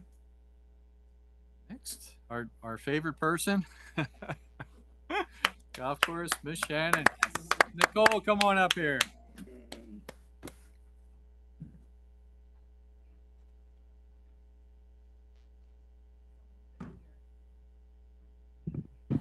And Nicole, before you start, I just want to say, I apologize for the way that people have been disparaging your great work. So that's all. I appreciate that. July was a good month. $109,000 in revenue, 3,300 golfers. It's over 100 golfers a day. Despite the unfavorable conditions of the golf course, they're still coming out to play. We're still the least expensive course around, which we've kept those rates low, mostly due to those conditions, and the fact that our carts are very old and falling apart. But yeah, the last month could have been great, but instead it was just good, which we're gonna just coast with for now. Hopefully our carts come, but I don't have an update. It's been a long time, but again, we are capable of more. The golf course conditions are improving. It's it's hard to gauge it unless you're there every day, and I'm there every day. And we've made a lot of progress since the disaster of March and April. So yeah, overall a good month. What we need to hear. Now, I know at our golf meeting on Monday, you had gone over a couple items, the greens. Of course, some of the folks were complaining about it, and I know you've been working on that, and also the mowers. We're having so much difficult trying to get them up and running, especially the new one we just had delivered a few months ago, and it's been out of service since. So I just wanted to have you highlight on a few of those items. Sure. Give a little reassurance to some of the golfers out there. Yeah, I mean it's frustrating. The equipment is old and poorly maintained until now. So it's kind of catching up with us. Equipment is going down left and right. We don't have backup equipment. Each piece of equipment is specialized for the job that it does on the golf course. You can't just have any mower mow this area of the golf course. We do our best to do mechanical things in-house, but for the most part we have to outsource a technician to work on our machines, which will delay grass being cut for a period of time. And if you just happen to play golf in that period of time, you will experience poor conditions. We hope that those golfers give us a second chance. And yes, the brand new mower that was delivered a couple weeks ago lasted about 2 hours. Wow. And I should have an update on that by Monday. They had to call in an actual technician from the engine company to look at it. There was something wrong with it and how it was manufactured. So that's where we stand. We do have the 11-footer showing up next week, next Thursday, I believe you said. I am hoping. Well, the 11-foot mower should be in town sometime next week, and they will deliver it and give us a short tutorial on maintaining it and operating it, and we'll get it out on the golf course. Perfect. Thank you. All right, Nicole, thank you so much. Thank you. No problem. Thank you. Hang in there. Yeah. Thank you. All right. Taking a little break. All right. Ray, we're gonna wait just a second. Take a little. You sure? You don't want to hear Ray speak? No. I gotta get ready to head out of here myself. Okay. Well, yeah. What do we have? We have a couple of payments to approve. So you can highlight it. I'll wait for him to vote on because he's already read it. Oh yeah, I'll give you. So I'll give you a couple highlights just on you have my July report on a couple construction items along the highway. 1620 Lincoln Highway, which used to be the Dairy Queen, that had a UNO issued. It's rebranded, and I apologize. I forget what they rebranded the name, but it's something and barbecue. I was made aware of a couple comments that were flying around about they're not serving ice cream, and they will be, but there's a franchise issue that it can't serve ice cream until actually January. So wow. that's why they're not doing it. He had a franchise. There was some franchise infringements, to my understanding, which prevented him from continuing to sell ice cream until come January, I believe. Don't they have a second location?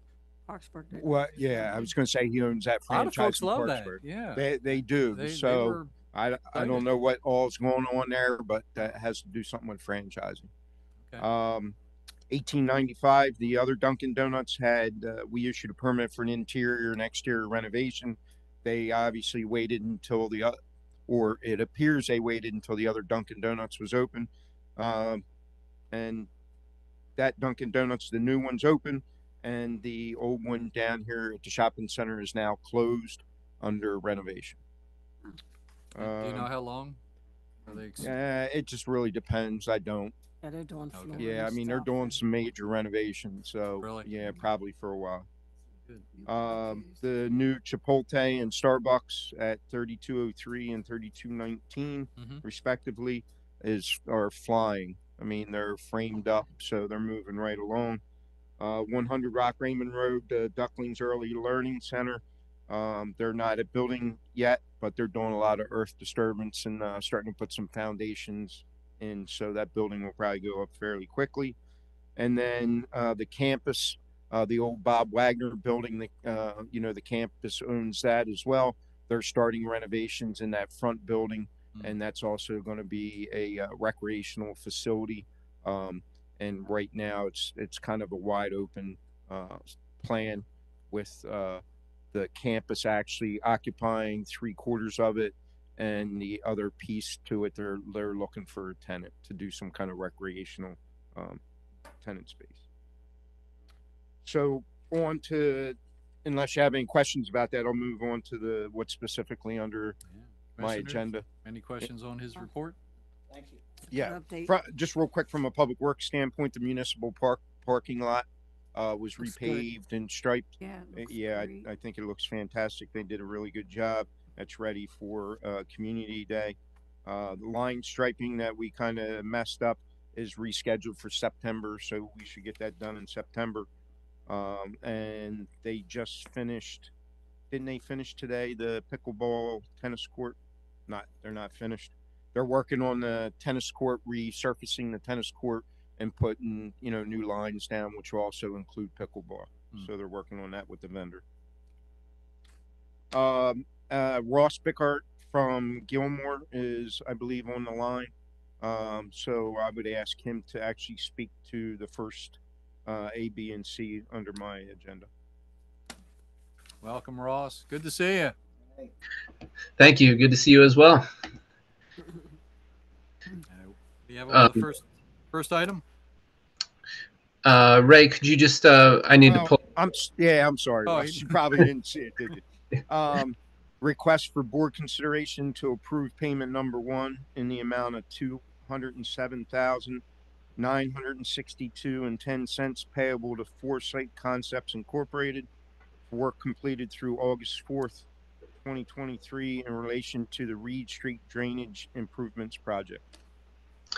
Yes. So over the course of the past month to month and a half, the contractor has made some pretty good progress on construction up at Reed Street, putting in a lot of curb and storm drainage. So they submitted their first pay application, and everything looks good to us. So we recommend payment for that. And they should be submitting another one soon, which will be on your agenda in about a month from now. And then following that, our intention is to get an application for reimbursement with grant funds out to DCED. So the summary right now would just be acting on this first pay application from the contractor, which we recommend be approved. Sounds good. Appreciate that, Ross. Commissioners, any questions on this payment? No. Questions? Questions from residents? None at this time in the township building. None in Zoom world. With no further questions, entertain a motion to approve payment number 1. So moved. Second. Moved by Commissioner Tindaro, second by Commissioner Kennedy. All in favor? Say aye. Aye. Good 4-0. Right? The second one, I think at this point it's worth just re-mentioning. At the last meeting, I kind of reviewed change orders with projects. I'd like to add a little bit to that on the Reed Street project all along, and that project was almost 4 years in the making. We knew that there was going to be field changes. It's a very old neighborhood. The infrastructure there is very old. The width of the roads are not as wide as they probably should be, or we would want them to be today. And residents had, over probably 50 years, had walkways that came up into the road, had been parking on the side of the road, and all those things should be expected. So even though there was a lot of thought and planning going into it, we knew there would be field changes and change orders. you know, I think all the engineers did the best they could, and we did the best we could thinking about that. I also would make sure that the board understands and recognizes that, again, every change order we get, you know, we have an engineer review it, in-house we review it. We beat the contractor up to make sure it's needed, to make sure that the price is what the price is supposed to be. And then after all that, then you see it on your agenda. Even with that, that does not mean that we still don't review it as the project's going on, even after we pay it, so the project can continue in case there may be legal ramifications in the end. So with saying that, the second item is request for the board consideration to approve change order number 2 in the amount of $3,155 payable to Foresight Concepts Incorporated for tree and stump removal at 1503 Reed Street in relation to the Reed Street Drainage Improvement Project. Ross, if you can just make a couple comments about that.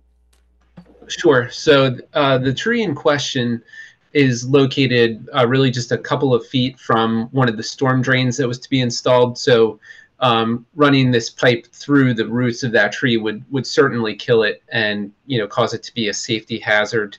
And I think this was one of those situations where it was not really clear on the drawings that it was to be removed. So the contractor would not reasonably have known for sure that he had to take it down as part of the work for his bid for the clearing. So, you know, it seemed fair based on the way the drawings were bid out that he would be entitled to additional compensation for removing the tree since it wasn't specified to be removed. So for that reason, that's why we're recommending this change order. Commissioners, any questions on this?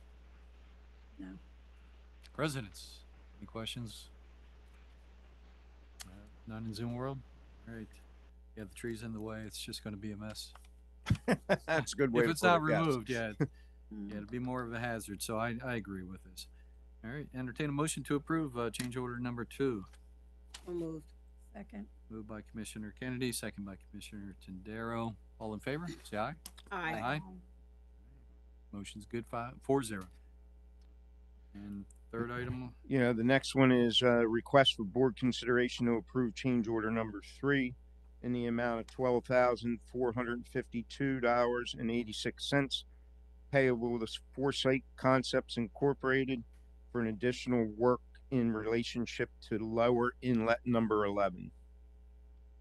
Ross, I know you can elaborate on this one. Yes, I can elaborate quite a bit. Let me know if you get bored and cut me off. So, just to give you a background on this subject. So you may be familiar with the icing on the road that was occurring on Oak Street on the 1300 block. So that would be west of 14th Avenue.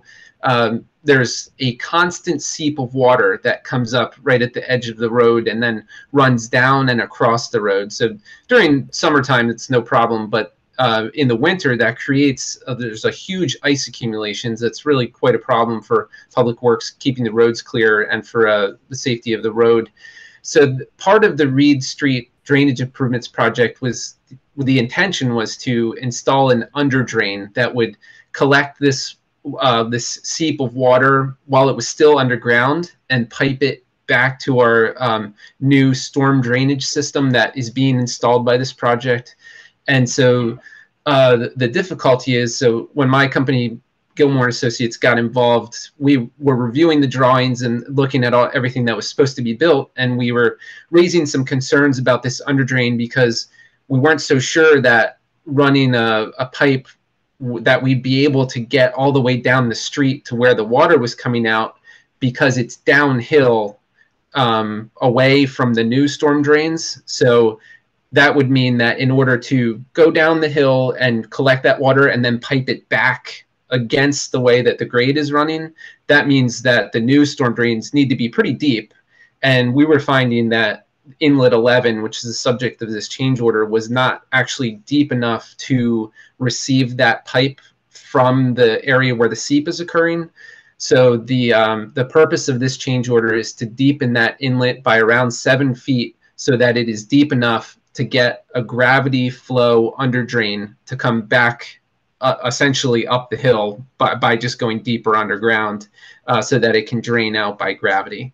And the amounts of the cost of the change orders, because the inlet is so much deeper, the contractor has to install a few hundred feet of piping from the intersection of Oak and 14th down 14th Avenue to Sansom Avenue, to Alley, I'm sorry. And so basically the extra depth of that work, it makes it quite deep, and they have to use different excavation methods and trench boxes for safety and so forth. So they felt they were entitled to additional compensation because that's not what was shown on the drawings that they bid.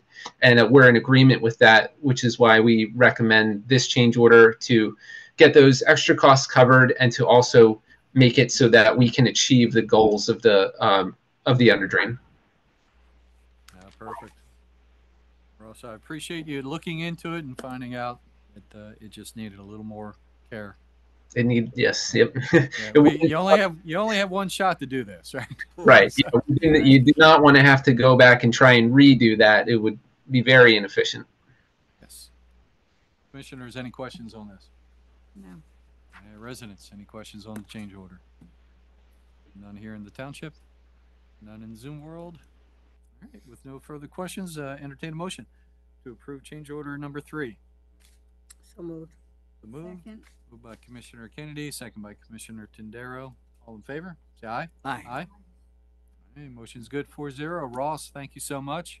The final thing under my agenda is request for board consideration to approve and authorize the board president to sign Gilmore and Associates Incorporated proposal for professional services in the amount of $22,860, project number 2308004, in relation to the Spackman Davis farmhouse roof replacement. Ross can speak to that as Abby could. So Ross, Abby has roped you into this as well, huh?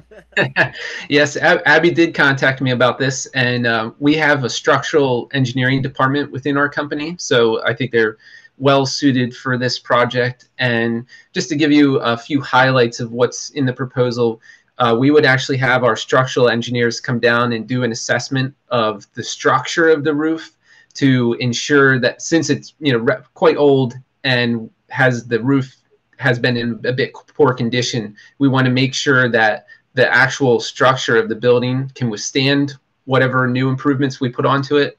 And then we have included in our proposal now the services of an architect also to evaluate the historic nature and help select historic roofing materials that will maintain the character of that building. And once that is selected and reviewed by the commissioners, then we would be putting together a specification package for bidding for contractors to actually replace the roof. And Ross, that cost is that PSA is not to exceed. Is that right? That's correct. Yeah, I think you said it was 22,860, I believe. So that would be the maximum, unless something came up that was out of scope. We all agreed was out in scope, but assuming things go as intended, that would be the maximum. And if it costs us less to do it, we would only bill for that time that we actually expend. Ross, I have a question. This is Mark. Yeah. There's two portions on that roof. There's a front and a rear.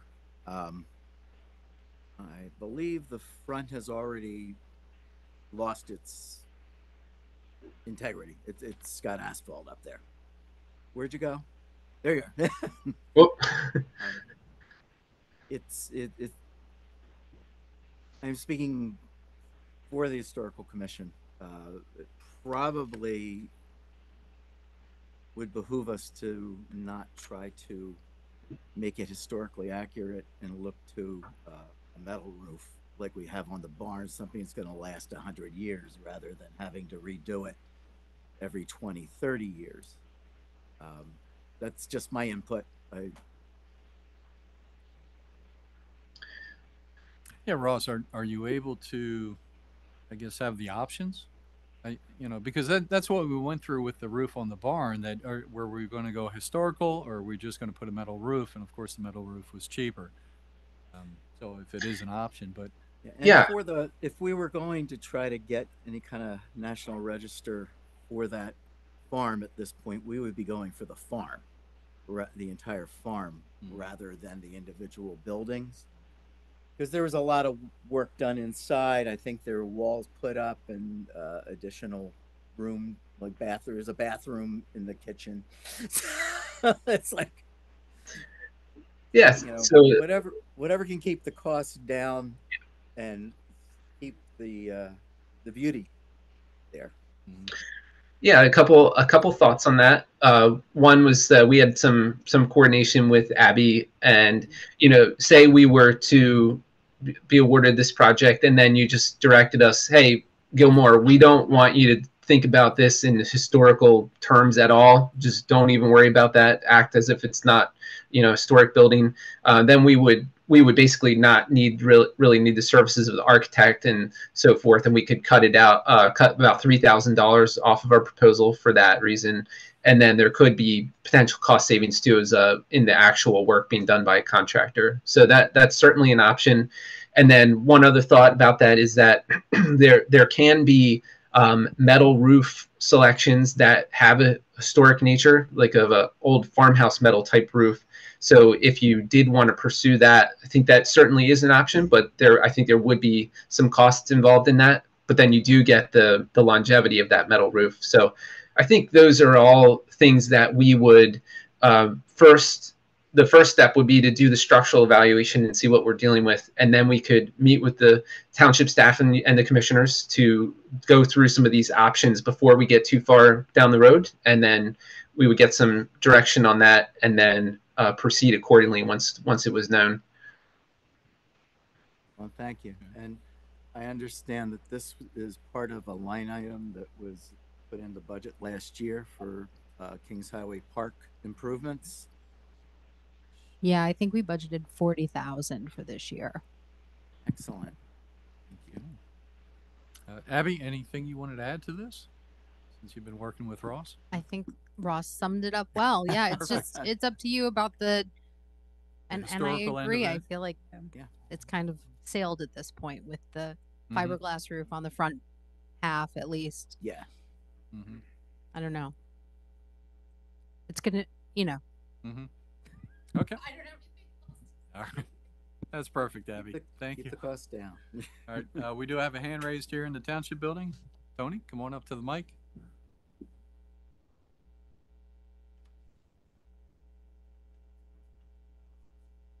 Sorry, 251 Loomis Avenue.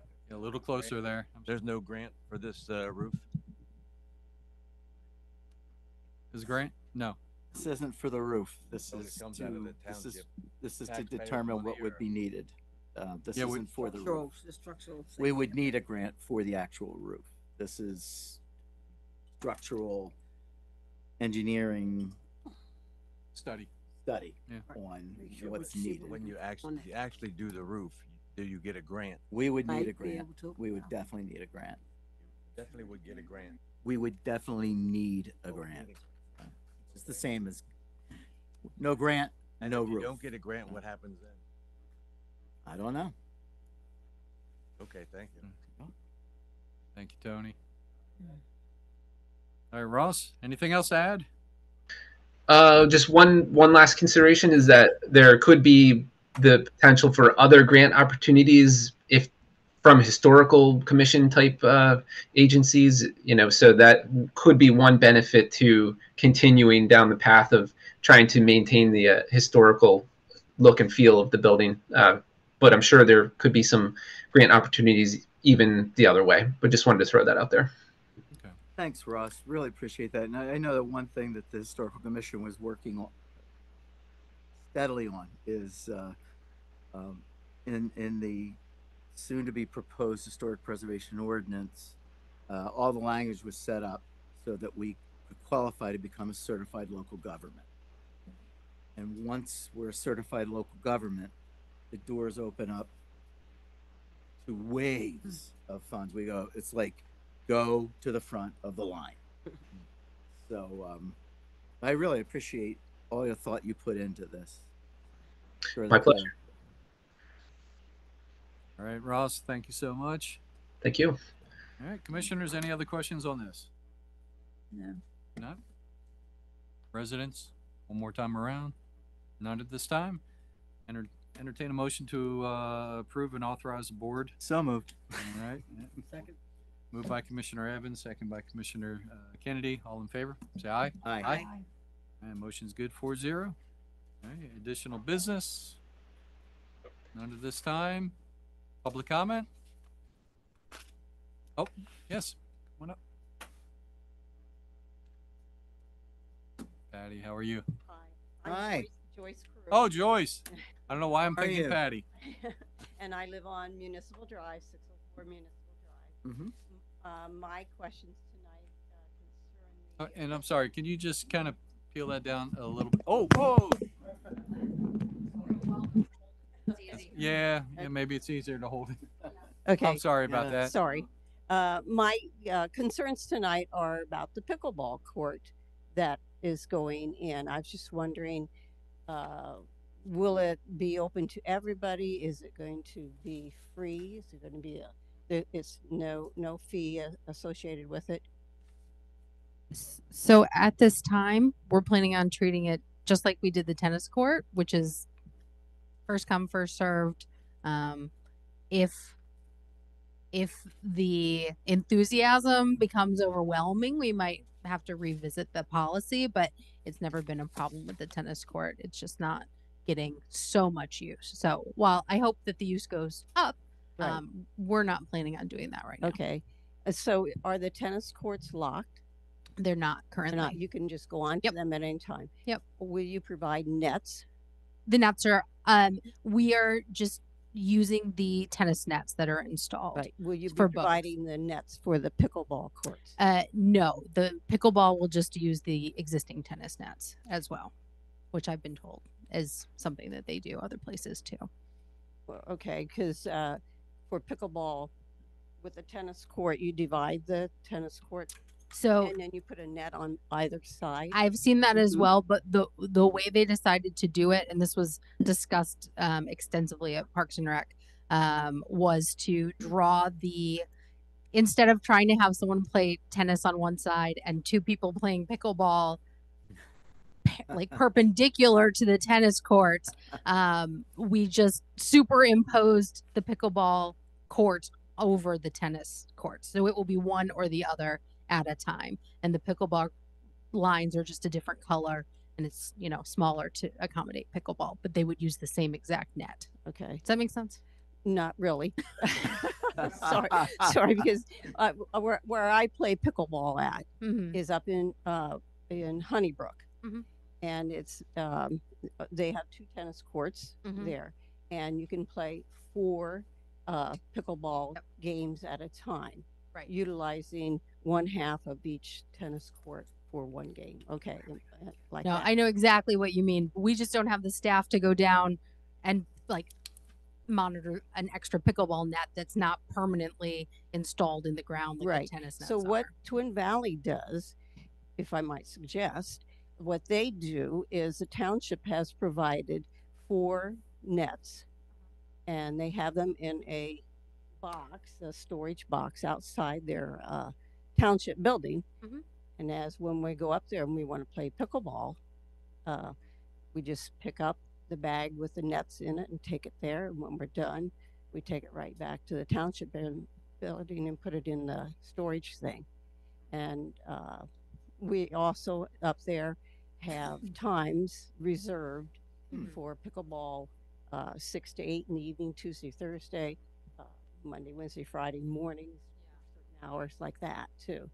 So I'm just thinking of Yeah, suggestions. no, there's definitely a lot of different ways that other places have set it up, and we did research those. But in the end, for our first foray, we were trying to limit how much the front office staff were going to be involved, honestly, so that this was the kind of lowest common denominator solution we came up with, but super popular. So I would not be opposed to adding more pickleball courts elsewhere. Anyway, but yes, I hear you. Okay, thank you. You. All right, thank you. The public comment? Coming up to the mic. Name and address. Good evening. My name is Maki Christopheros. I am at 3520 East Lincoln Highway. I'm a new resident as of November 2022. And bear with me because I'm new to this township. Well, meetings. welcome. Welcome. Thank you. Yes. So I have two issues, and both are under the noise ordinance.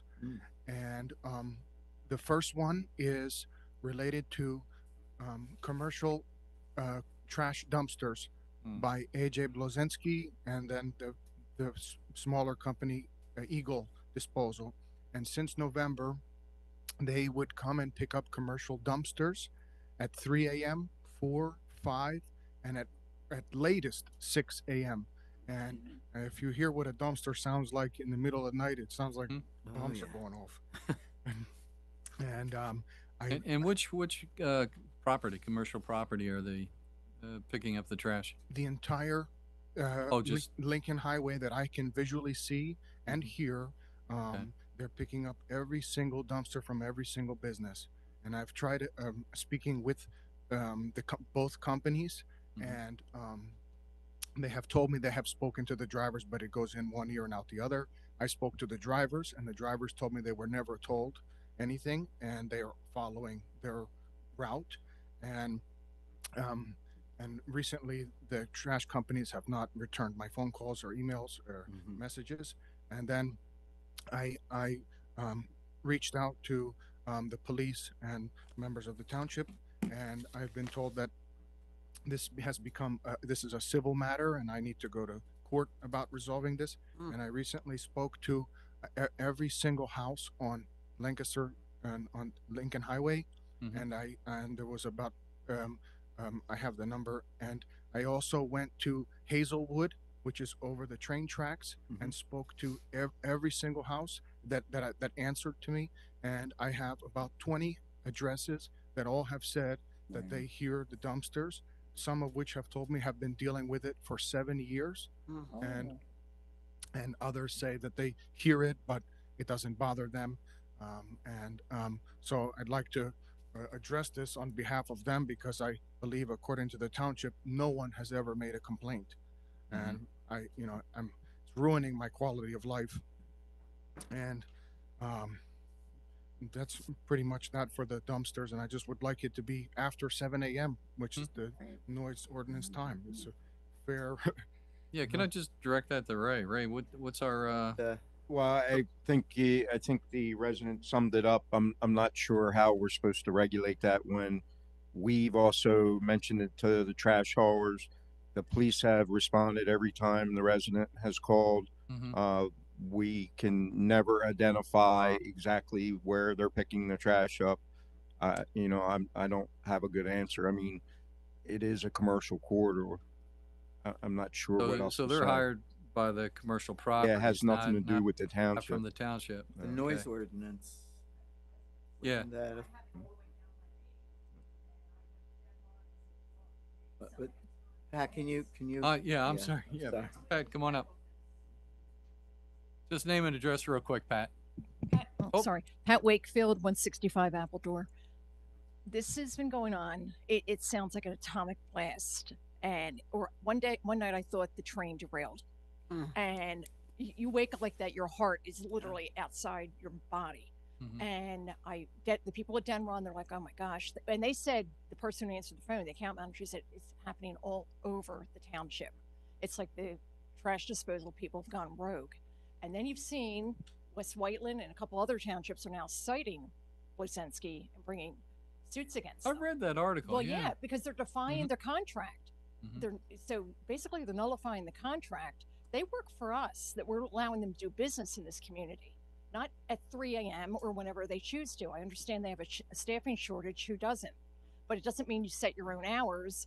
And I understand the commercial businesses, they employ this service on their own, and they pay for it on their own. It's not with township funds. Right. But it's the same.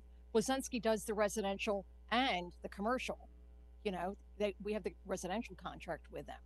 So it's defying logic, but I know they're having problems because they were recently purchased and things like that, and they're having operational problems. but it can't go on like this. I mean, there's kids being awakened and, people who are sick and whatever, and people who they can't get any sleep. They're working different shifts and things like that.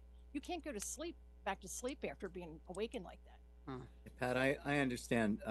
In New York, they would come and pick up the trash dumpsters at 5, 6 in the morning, and it is a crazy sound. It's to been wake like up 3 and to. 4, but the thing of it A is, letter or anything from the board to? well, the other Lozinski townships are and the just Eagle? finding them. They're citing them. Whiteland and somebody else has just started doing it because they're even doing worse than that. They're not even picking up the trash completely and the recyclables and whatever. So it's really getting out of hand. But Ray, with we the can't noise, just we can't just cite them. We can't just cite them for when they're picking up trash. We would have to cite the property owners. We can't Well- just cite the Okay, trash haulers. Well, here's for the the other noise side. ordinance, Here's the other side of that. The property that we've called some of the businesses, they have one business actually told them, "I don't want your service anymore," and they still keep coming. The business owners, they don't want this either.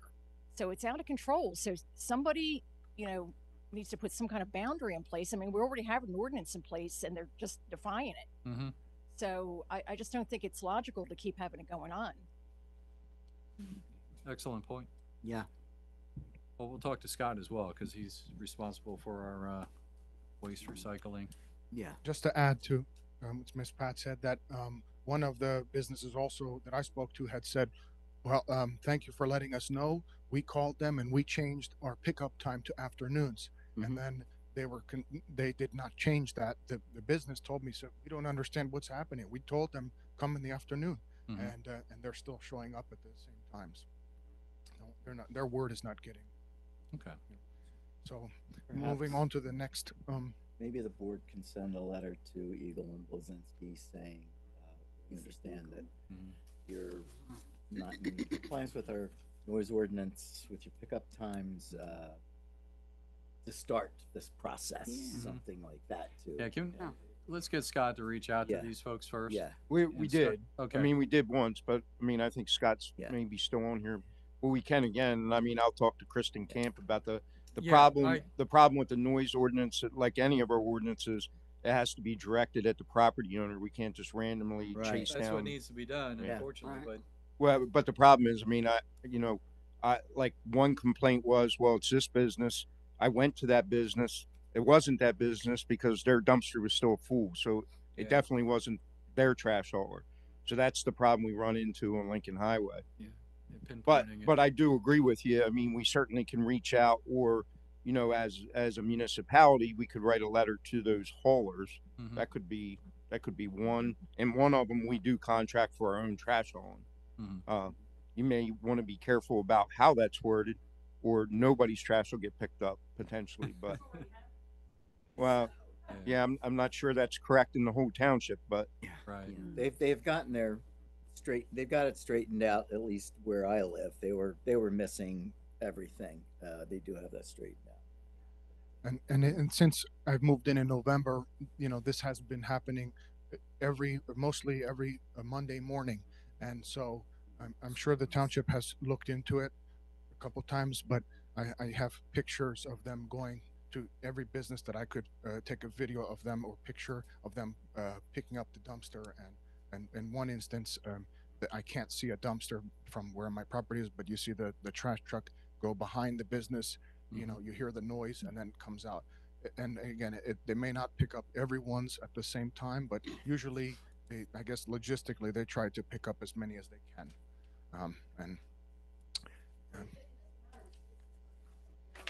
Correct. Mm-hmm. Right, correct. Right. Okay. So we'd like to move to the next, the only other issue that I have, and that would be with 3527 Academy Sports Complex. And since November, as I've moved in, I noticed that from Monday through Friday, from 10 p.m. to 1 a.m., they're at their busiest time. It seems as if those are the only times they're open, and their customers, usually in half-hour intervals, will come out and loiter the parking lot and be yelling and screaming and whistling and even sit in their cars and blast music. And I have videos of all this, and even videos of them working on their cars, playing soccer in the parking lot, fighting in the parking lot. And I have all video of that, which I can show if you'd like, of them doing all of this, and more, and that they are. I can hear them through my windows yelling and screaming, and I can only hear the highs, the lows, and I give them a chance to leave at least 15 minutes when they're leaving, and they, sometimes it takes them a little longer to leave, but some of them, if I don't make a call, they will stay there until 1 a.m. or later, but usually it's 1 a.m. is the cutoff, and they just loiter in the parking lot. And so, having had brought this up to the police maybe 50 times have come out and dispersed the crowds and made them leave, and on few occasions have taken names, and I've been told that to try and reach out to the business, and the business told me that if they see a problem, that their employees would handle it. But I also have video which I can show you that the management, the police had told management also, and said every now and then try to clear the parking lot out and see that people are not loitering and make them leave. And management had said, we will do that, and we have been trying. And I can show you video of management getting in their car and leaving to go home, locking the doors and leaving parking lot full of different groups to loiter and not telling them to leave. So they're not doing their part. And Chief, do you want to weigh in on this? I mean, if we have folks loitering that late, that early in the morning, do you have anything to add to that, or any reports from the officers? Well, there's a loitering. So the businesses are typically the victim of people who loiter on their property. So I think we're looking at two different issues here. The sound that's an annoyance to the resident, and people who are legally parked and congregating on the property owner's property, and they don't mind. So unless when we arrive there's actual disorderly conduct going on, there's nothing for us to cite for, other than asking them or politely telling them that we got a complaint, and they're loud and they're annoying a resident. But unless there's something criminal going on, there's not a whole lot that we could do at that point. And I lost count how many times we've been dispatched there. And I can't find a report where our officers arrived and found people yelling and screaming or fighting or other than just being there. And most of it had to do with, I think, a food truck that the business used for people who were at the sports complex late in the evening. That's how we initially started to get involved. The complaints were primarily about people being there for the food truck. And then I think it's just progressively gotten worse. So I would like to add that in recent time, the food truck had contributed to the loitering and things, and I might say that things were worse previously, but have gotten better since the food truck is not there, because they did not have a food license, and they were forced to leave by the food inspector. So, but since then, because I also have video of cars arriving from Lincoln Highway who were not even relative to the sports complex, they were just customers of the food truck, and they would then eat in the parking lot and hang out. And so since they have left, I can thankfully say that it has gotten better. And but it wasn't directly from the food truck, as they were behind the building that I could not see. Okay. And does this happen more on the weekend, during the week? During the week. On the weekends, the business is visually closed. The doors are locked. Okay. Because during the week they're there till 1 in the morning. typically, on average, 11 to 12 is when they let people out, but then the people will linger. Last night was 12:25, but they left without in peace. Mm-hmm. And tonight, I'm sure it will be again. Okay. And I think we're just gonna have to internally figure out if there's a solution to this. Yeah. And I would love to add to the solution. I know that it will be very difficult to come up with something, as we're saying that, where does this fall? It's not criminal. I understand that. And, and I don't know the answer either. I'd like to come up with one. Okay. So if the business owner took a stand, there's a section in the crimes code called loitering and prowling at nighttime, right? So if the business owner posted the property, no loitering, prowling after hours, and people continue to do so, then we would be able to cite them for it. But again, and I think the gentleman attested to the fact that he's seen the property owner leave and not take exception to the fact that people were remaining on the property. So when we get there, again, unless there's some other type of criminal activity afoot, maybe these are adults. They're not underage children. So there's really nothing we could do other than to try to keep the peace. And would the And we've been noise there a lot. ordinance actually do anything? Well, if they're that loud. The problem with the problem with the noise ordinance is I have to be there, I have to witness it, and it has to continue for a certain amount of time. Okay. So that's the problem. But based on what the chief is saying, I guess maybe one of the things, like we said about the trash hauler, might be a stern letter from Scott or the township in general. The loitering issue, let me look. I mean, maybe we need to change our focus to the property owner. Yeah. And I'm not sure, but I can look for something to see, if there's a way to let him know that this is progressing. It's his property, his management, because he hires somebody. I've spoken to them as well. He hires somebody that manages the facility, and maybe let him know what's going on, and that it's starting to look negative on him, and maybe he needs to take a stronger interest on who's managing the actual sports complex. Okay. And Ray touched on something as far as the noise ordinance goes. So it's hours, of course, and decibel level. Correct. Yeah. And I purchased a sound meter.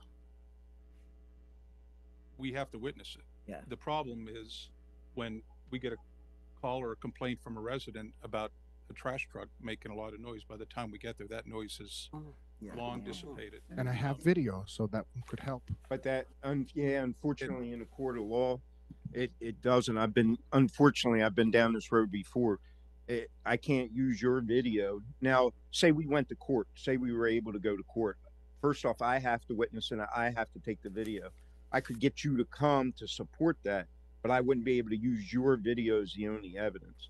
That's why I said I think maybe the approach has to turn towards Mr. Rudy, who actually owns the property, and try to take a different angle. Thank you. Okay. Yeah, we'll discuss this and figure it Yes. out. Could you leave your information with Denise, just so we can reach out to you? Yes, please. Okay. Right now? Yeah, by the end of the meeting here. We're almost done. We're wrapping up soon. Thank you But very I much. appreciate you coming up here. Thank you. Oh, yes. Public comments, no more. Oh, we have one more here in the township building. Just name and address. Jonah Conway, 315 North Bailey Road. I was going to ask for a traffic study for North Bailey and Windsor, but the chief, obviously, the gentleman earlier kind of put that at ease for me. Mm-hmm. I've been here about 8 years. Since the Craft House closed, traffic there has got a little better at night, but I've lost 3 mailboxes and 1 dog. Wow. And 1 dog. Yeah, I'm sorry. It's 25 miles an hour. If they were, and I see the chief puts up the, the carnival lights with the radar, fortunately or unfortunately, I've been in law enforcement 28 years, still active. They don't stop. I know that. They do the speed trap. I've gotten caught in it myself. You know, I get it. You know, we're all hurting for law enforcement hires. But I just, for that intersection there, sooner or later, a kid's going to get killed. They come over that hill, days and nights over the hill. They come down the hill. I can sit there and watch them. They don't stop. Like I said, I haven't been here long enough, so I don't know. Does the township entertain speed bumps? Or is that a traffic safety We've thing as discussed well? that before, Chief. Yeah, I'm sure you have. I personally would be highly opposed to speed humps. For? Ambulances and fire trucks, it's about the worst issue. I'd have to argue with that. Well, there's a couple. I people no, I sitting understand right that, back but argue with. you're talking about the response time for an ambulance and a fire, and even law enforcement. Speed bumps slow down, but doesn't stop them from getting where they got to go. EMS, I'm sure they don't do it different in the county. You stabilize before you leave. The patient stabilizes. I'm not talking about response time. I'm talking about wear and tear on the vehicles. Well, you're talking about property then, over life. You can argue that with those people. No, sitting you right brought there. it up, not him. You brought it up. I would argue against them all Property day over long, life. every day a week. Property every over day. life. Okay. Does the township ever entertain red light cameras or speed cameras for 30 at least with all the businesses and the construction for the housing, the influx in cars and traffic? Has that ever been talked about yet? Or just something we're not interested in? For income revenue at least in the future.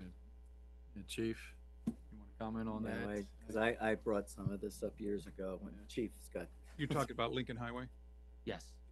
So we had, it took us years, believe it or not, to get PennDOT to properly post Lincoln Highway for speed enforcement, because according to the vehicle code, the speed limit has to be posted every half mile in order to enforce it.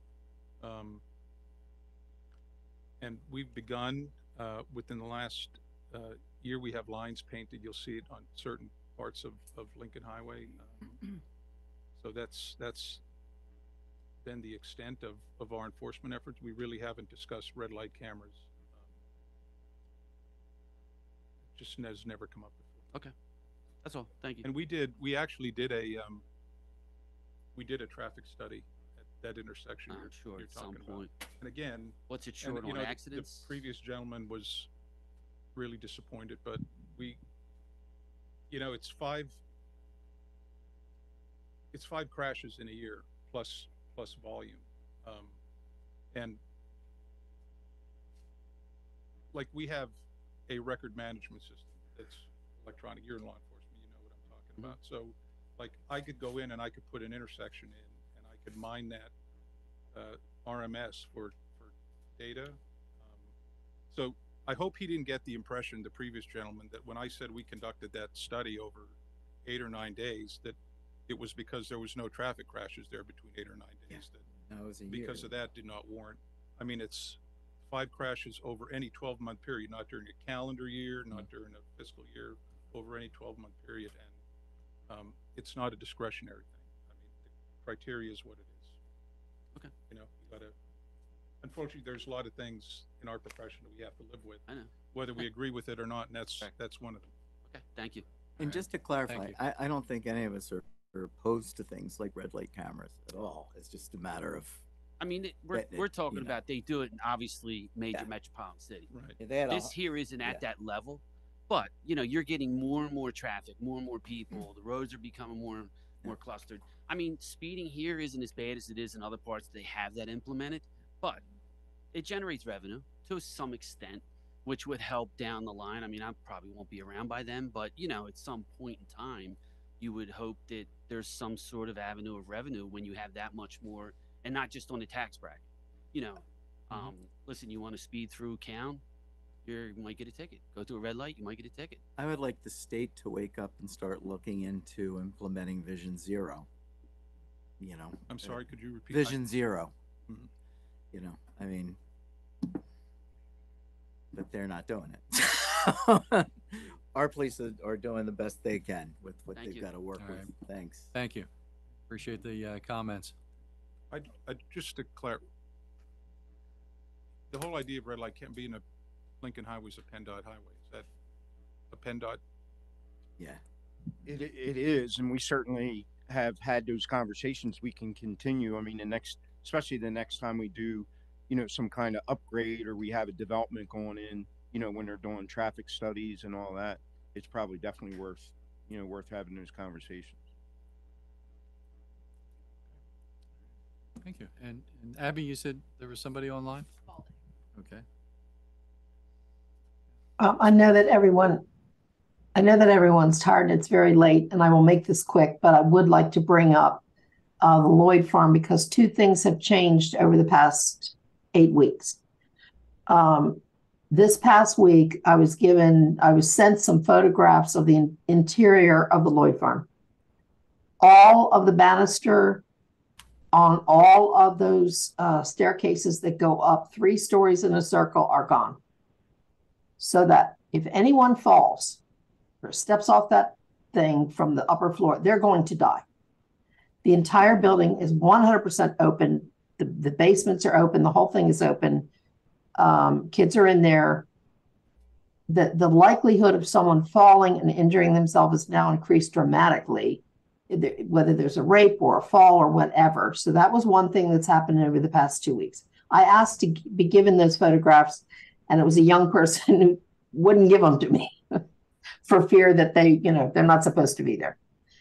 A number of weeks ago, and you'll have to ask the police chief, maybe can speak to this. A number of weeks ago, and maybe even a month or more ago, I was sent to Callan Watch 2 emails from parents who had found an email on their teenagers' phones from Downtown High School about a potential party. They were going to have a big party up there at the Lloyd Farm. And I think she called the police, and I was told later that they did something about. There were groups of kids, these are teenagers, in St. Martha's parking lot gathering, and at the Taco Bell gathering to have a big party up there. Now, I know that in the past we've said we can't do anything about this, and I also know that Callan can't be sued if something terrible happens. But that isn't going to absolve us of the responsibility to do more than we've done. So I would ask, because I was told by somebody from a different township that, in fact, we do have rights under the state code, and we may have to adjust our own ordinance, whatever. But there are ways to deal with that house, and it really has to be dealt with, because at some point, I'm going to tell you right now, that staircase, you're talking about 10-foot ceilings up 3 stories. And the center of it is all open. So if you step off, you go straight down 3 stories. You won't live. It sounds like, these kids are trespassing. Oh, absolutely. But it's not closed up. That's the first issue yeah, we should but, be dealing with. Well, you can deal with that as an issue, but the reality is it's an attractive nuisance is the word. It's become an attractive nuisance that attracts young people. Mm-hmm. And yes, they are trespassing, but it's also do we know if it's open again? Yeah, it is. And is Miller still responding to things? I was there. It's open. It's open? It is open. Yeah. Should be boarded up. He boards it up on a regular basis. Oh, they tear it down. Well, that's fine. That's not, at one point he had fencing around and he took it all away.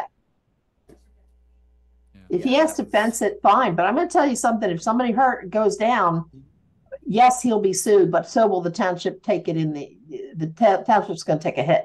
No, we can't be sued. But that's not the point. And in the meantime, the police, you can't, there's no way to get up there, that driveway. You can't get a police vehicle. You can't get an ambulance. If somebody's injured, you're done. Was there an actual party? I mean, your original comment was that there was a gathering that was going to happen. Did that actually happen? No, they stopped it. I was told the police stopped it.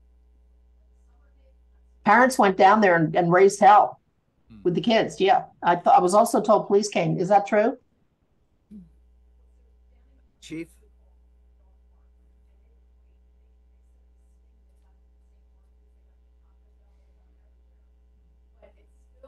I can't hear. Nope. Yeah, you got to get to the microphone, and that's all count. All those places. So how did Downingtown police? Okay, so people down in the dog park, we could hear the stuff being ripped apart. We could hear the screaming and everything, and we could see them coming up. They come up through the Taco Bell back of St. Martha's and everything. They come up through the cornfield. So we would hear they're bringing tools. They're like banging and ripping and whatever. Yeah. Sounds like construction. We would call the Downingtown police, and they were right on it. So, but it was like almost an everyday occurrence when school was in. So the party that Cheryl was mentioning, yeah, they were going to have a big end of year school blast. Yeah. Downingtown police got them right away, but school's back in session again. And I have not seen the house because it's all planted over and everything right now. Mhm. But it was pretty bad in the winter. I mean, they, what's his face? Miller. He boards it up a lot. Mhm. He's got to be sick and tired of doing it. What do you do if a day later they come with utensils? Well, and tear it off. There are ways to deal with that. Please, the chief was going to say something, and No, go ahead. has not been able to respond. So, hi, Mrs. Spalding. I just Yeah. want to correct a misunderstanding maybe on your part. I'm very familiar with the incident that you're talking about, and I think you had put out information that day that the Callan police would not respond, and that residents were to call the state police, and that's just not true. That is private property. There are certain limitations, but in a situation that involves any threat to public safety, we're 100% going to respond. There's no need to involve any outside agencies. And actually, I was standing on the front porch of that property the day that erroneous message was sent out. And I say this respectfully because That's fine. I know you were well intended, but we were working very closely with Downingtown PD and the Downingtown School District, and for 2 nights in a row, when that party was alleged to have occurred, I had officers there on the property, and fortunately, nothing happened. I don't mind your comments at all, Chief, and I certainly respect your opinion, and I will take that into consideration. That's what I was told. But all that having been said, the position at the township has always been that it's private property. We can't do anything about it.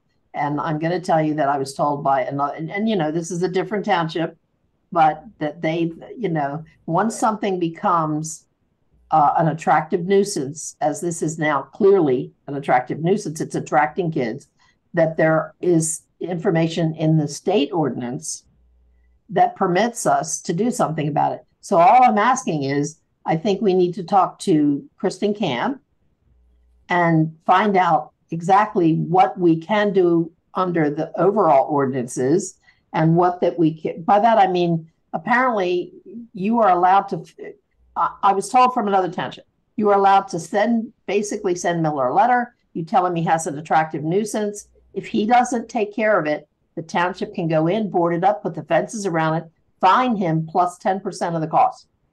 And that's been done. We have sent him letters, and he repairs them. And I'll remind you of something, Ms. Spalding. At this very moment, if you push that guy any further, there's nothing to stop him from coming in and getting a demolition permit. There's nothing to stop that. I understand that, Mark, but the problem is, at this point in time, you're going to lose the house if you push him, if you like do this, put up a fence and find him. He's going to just take it down. We can't stop it right now. So we'll tell him to board it up again. And people need to just... Mark, I understand what you're saying, but the reality is, at this point in time, you've not been there. I've seen the pictures. At this point in time, and I hate this, don't misunderstand me. The probability of anyone saving that house is probably 10%. There's nothing left of it. All right, Cheryl. I know it's getting kind of late. Yeah, it's fine. We'll look into this. Thank you. I appreciate you bringing it to our attention. Yes, so thank you. If there's any other public comment, if not, I will entertain a motion So for moved. adjournment. So moved. Second, all in favor, say aye. Aye. Meeting adjourned. Have a safe and happy Labor Day weekend, everyone. Thank you.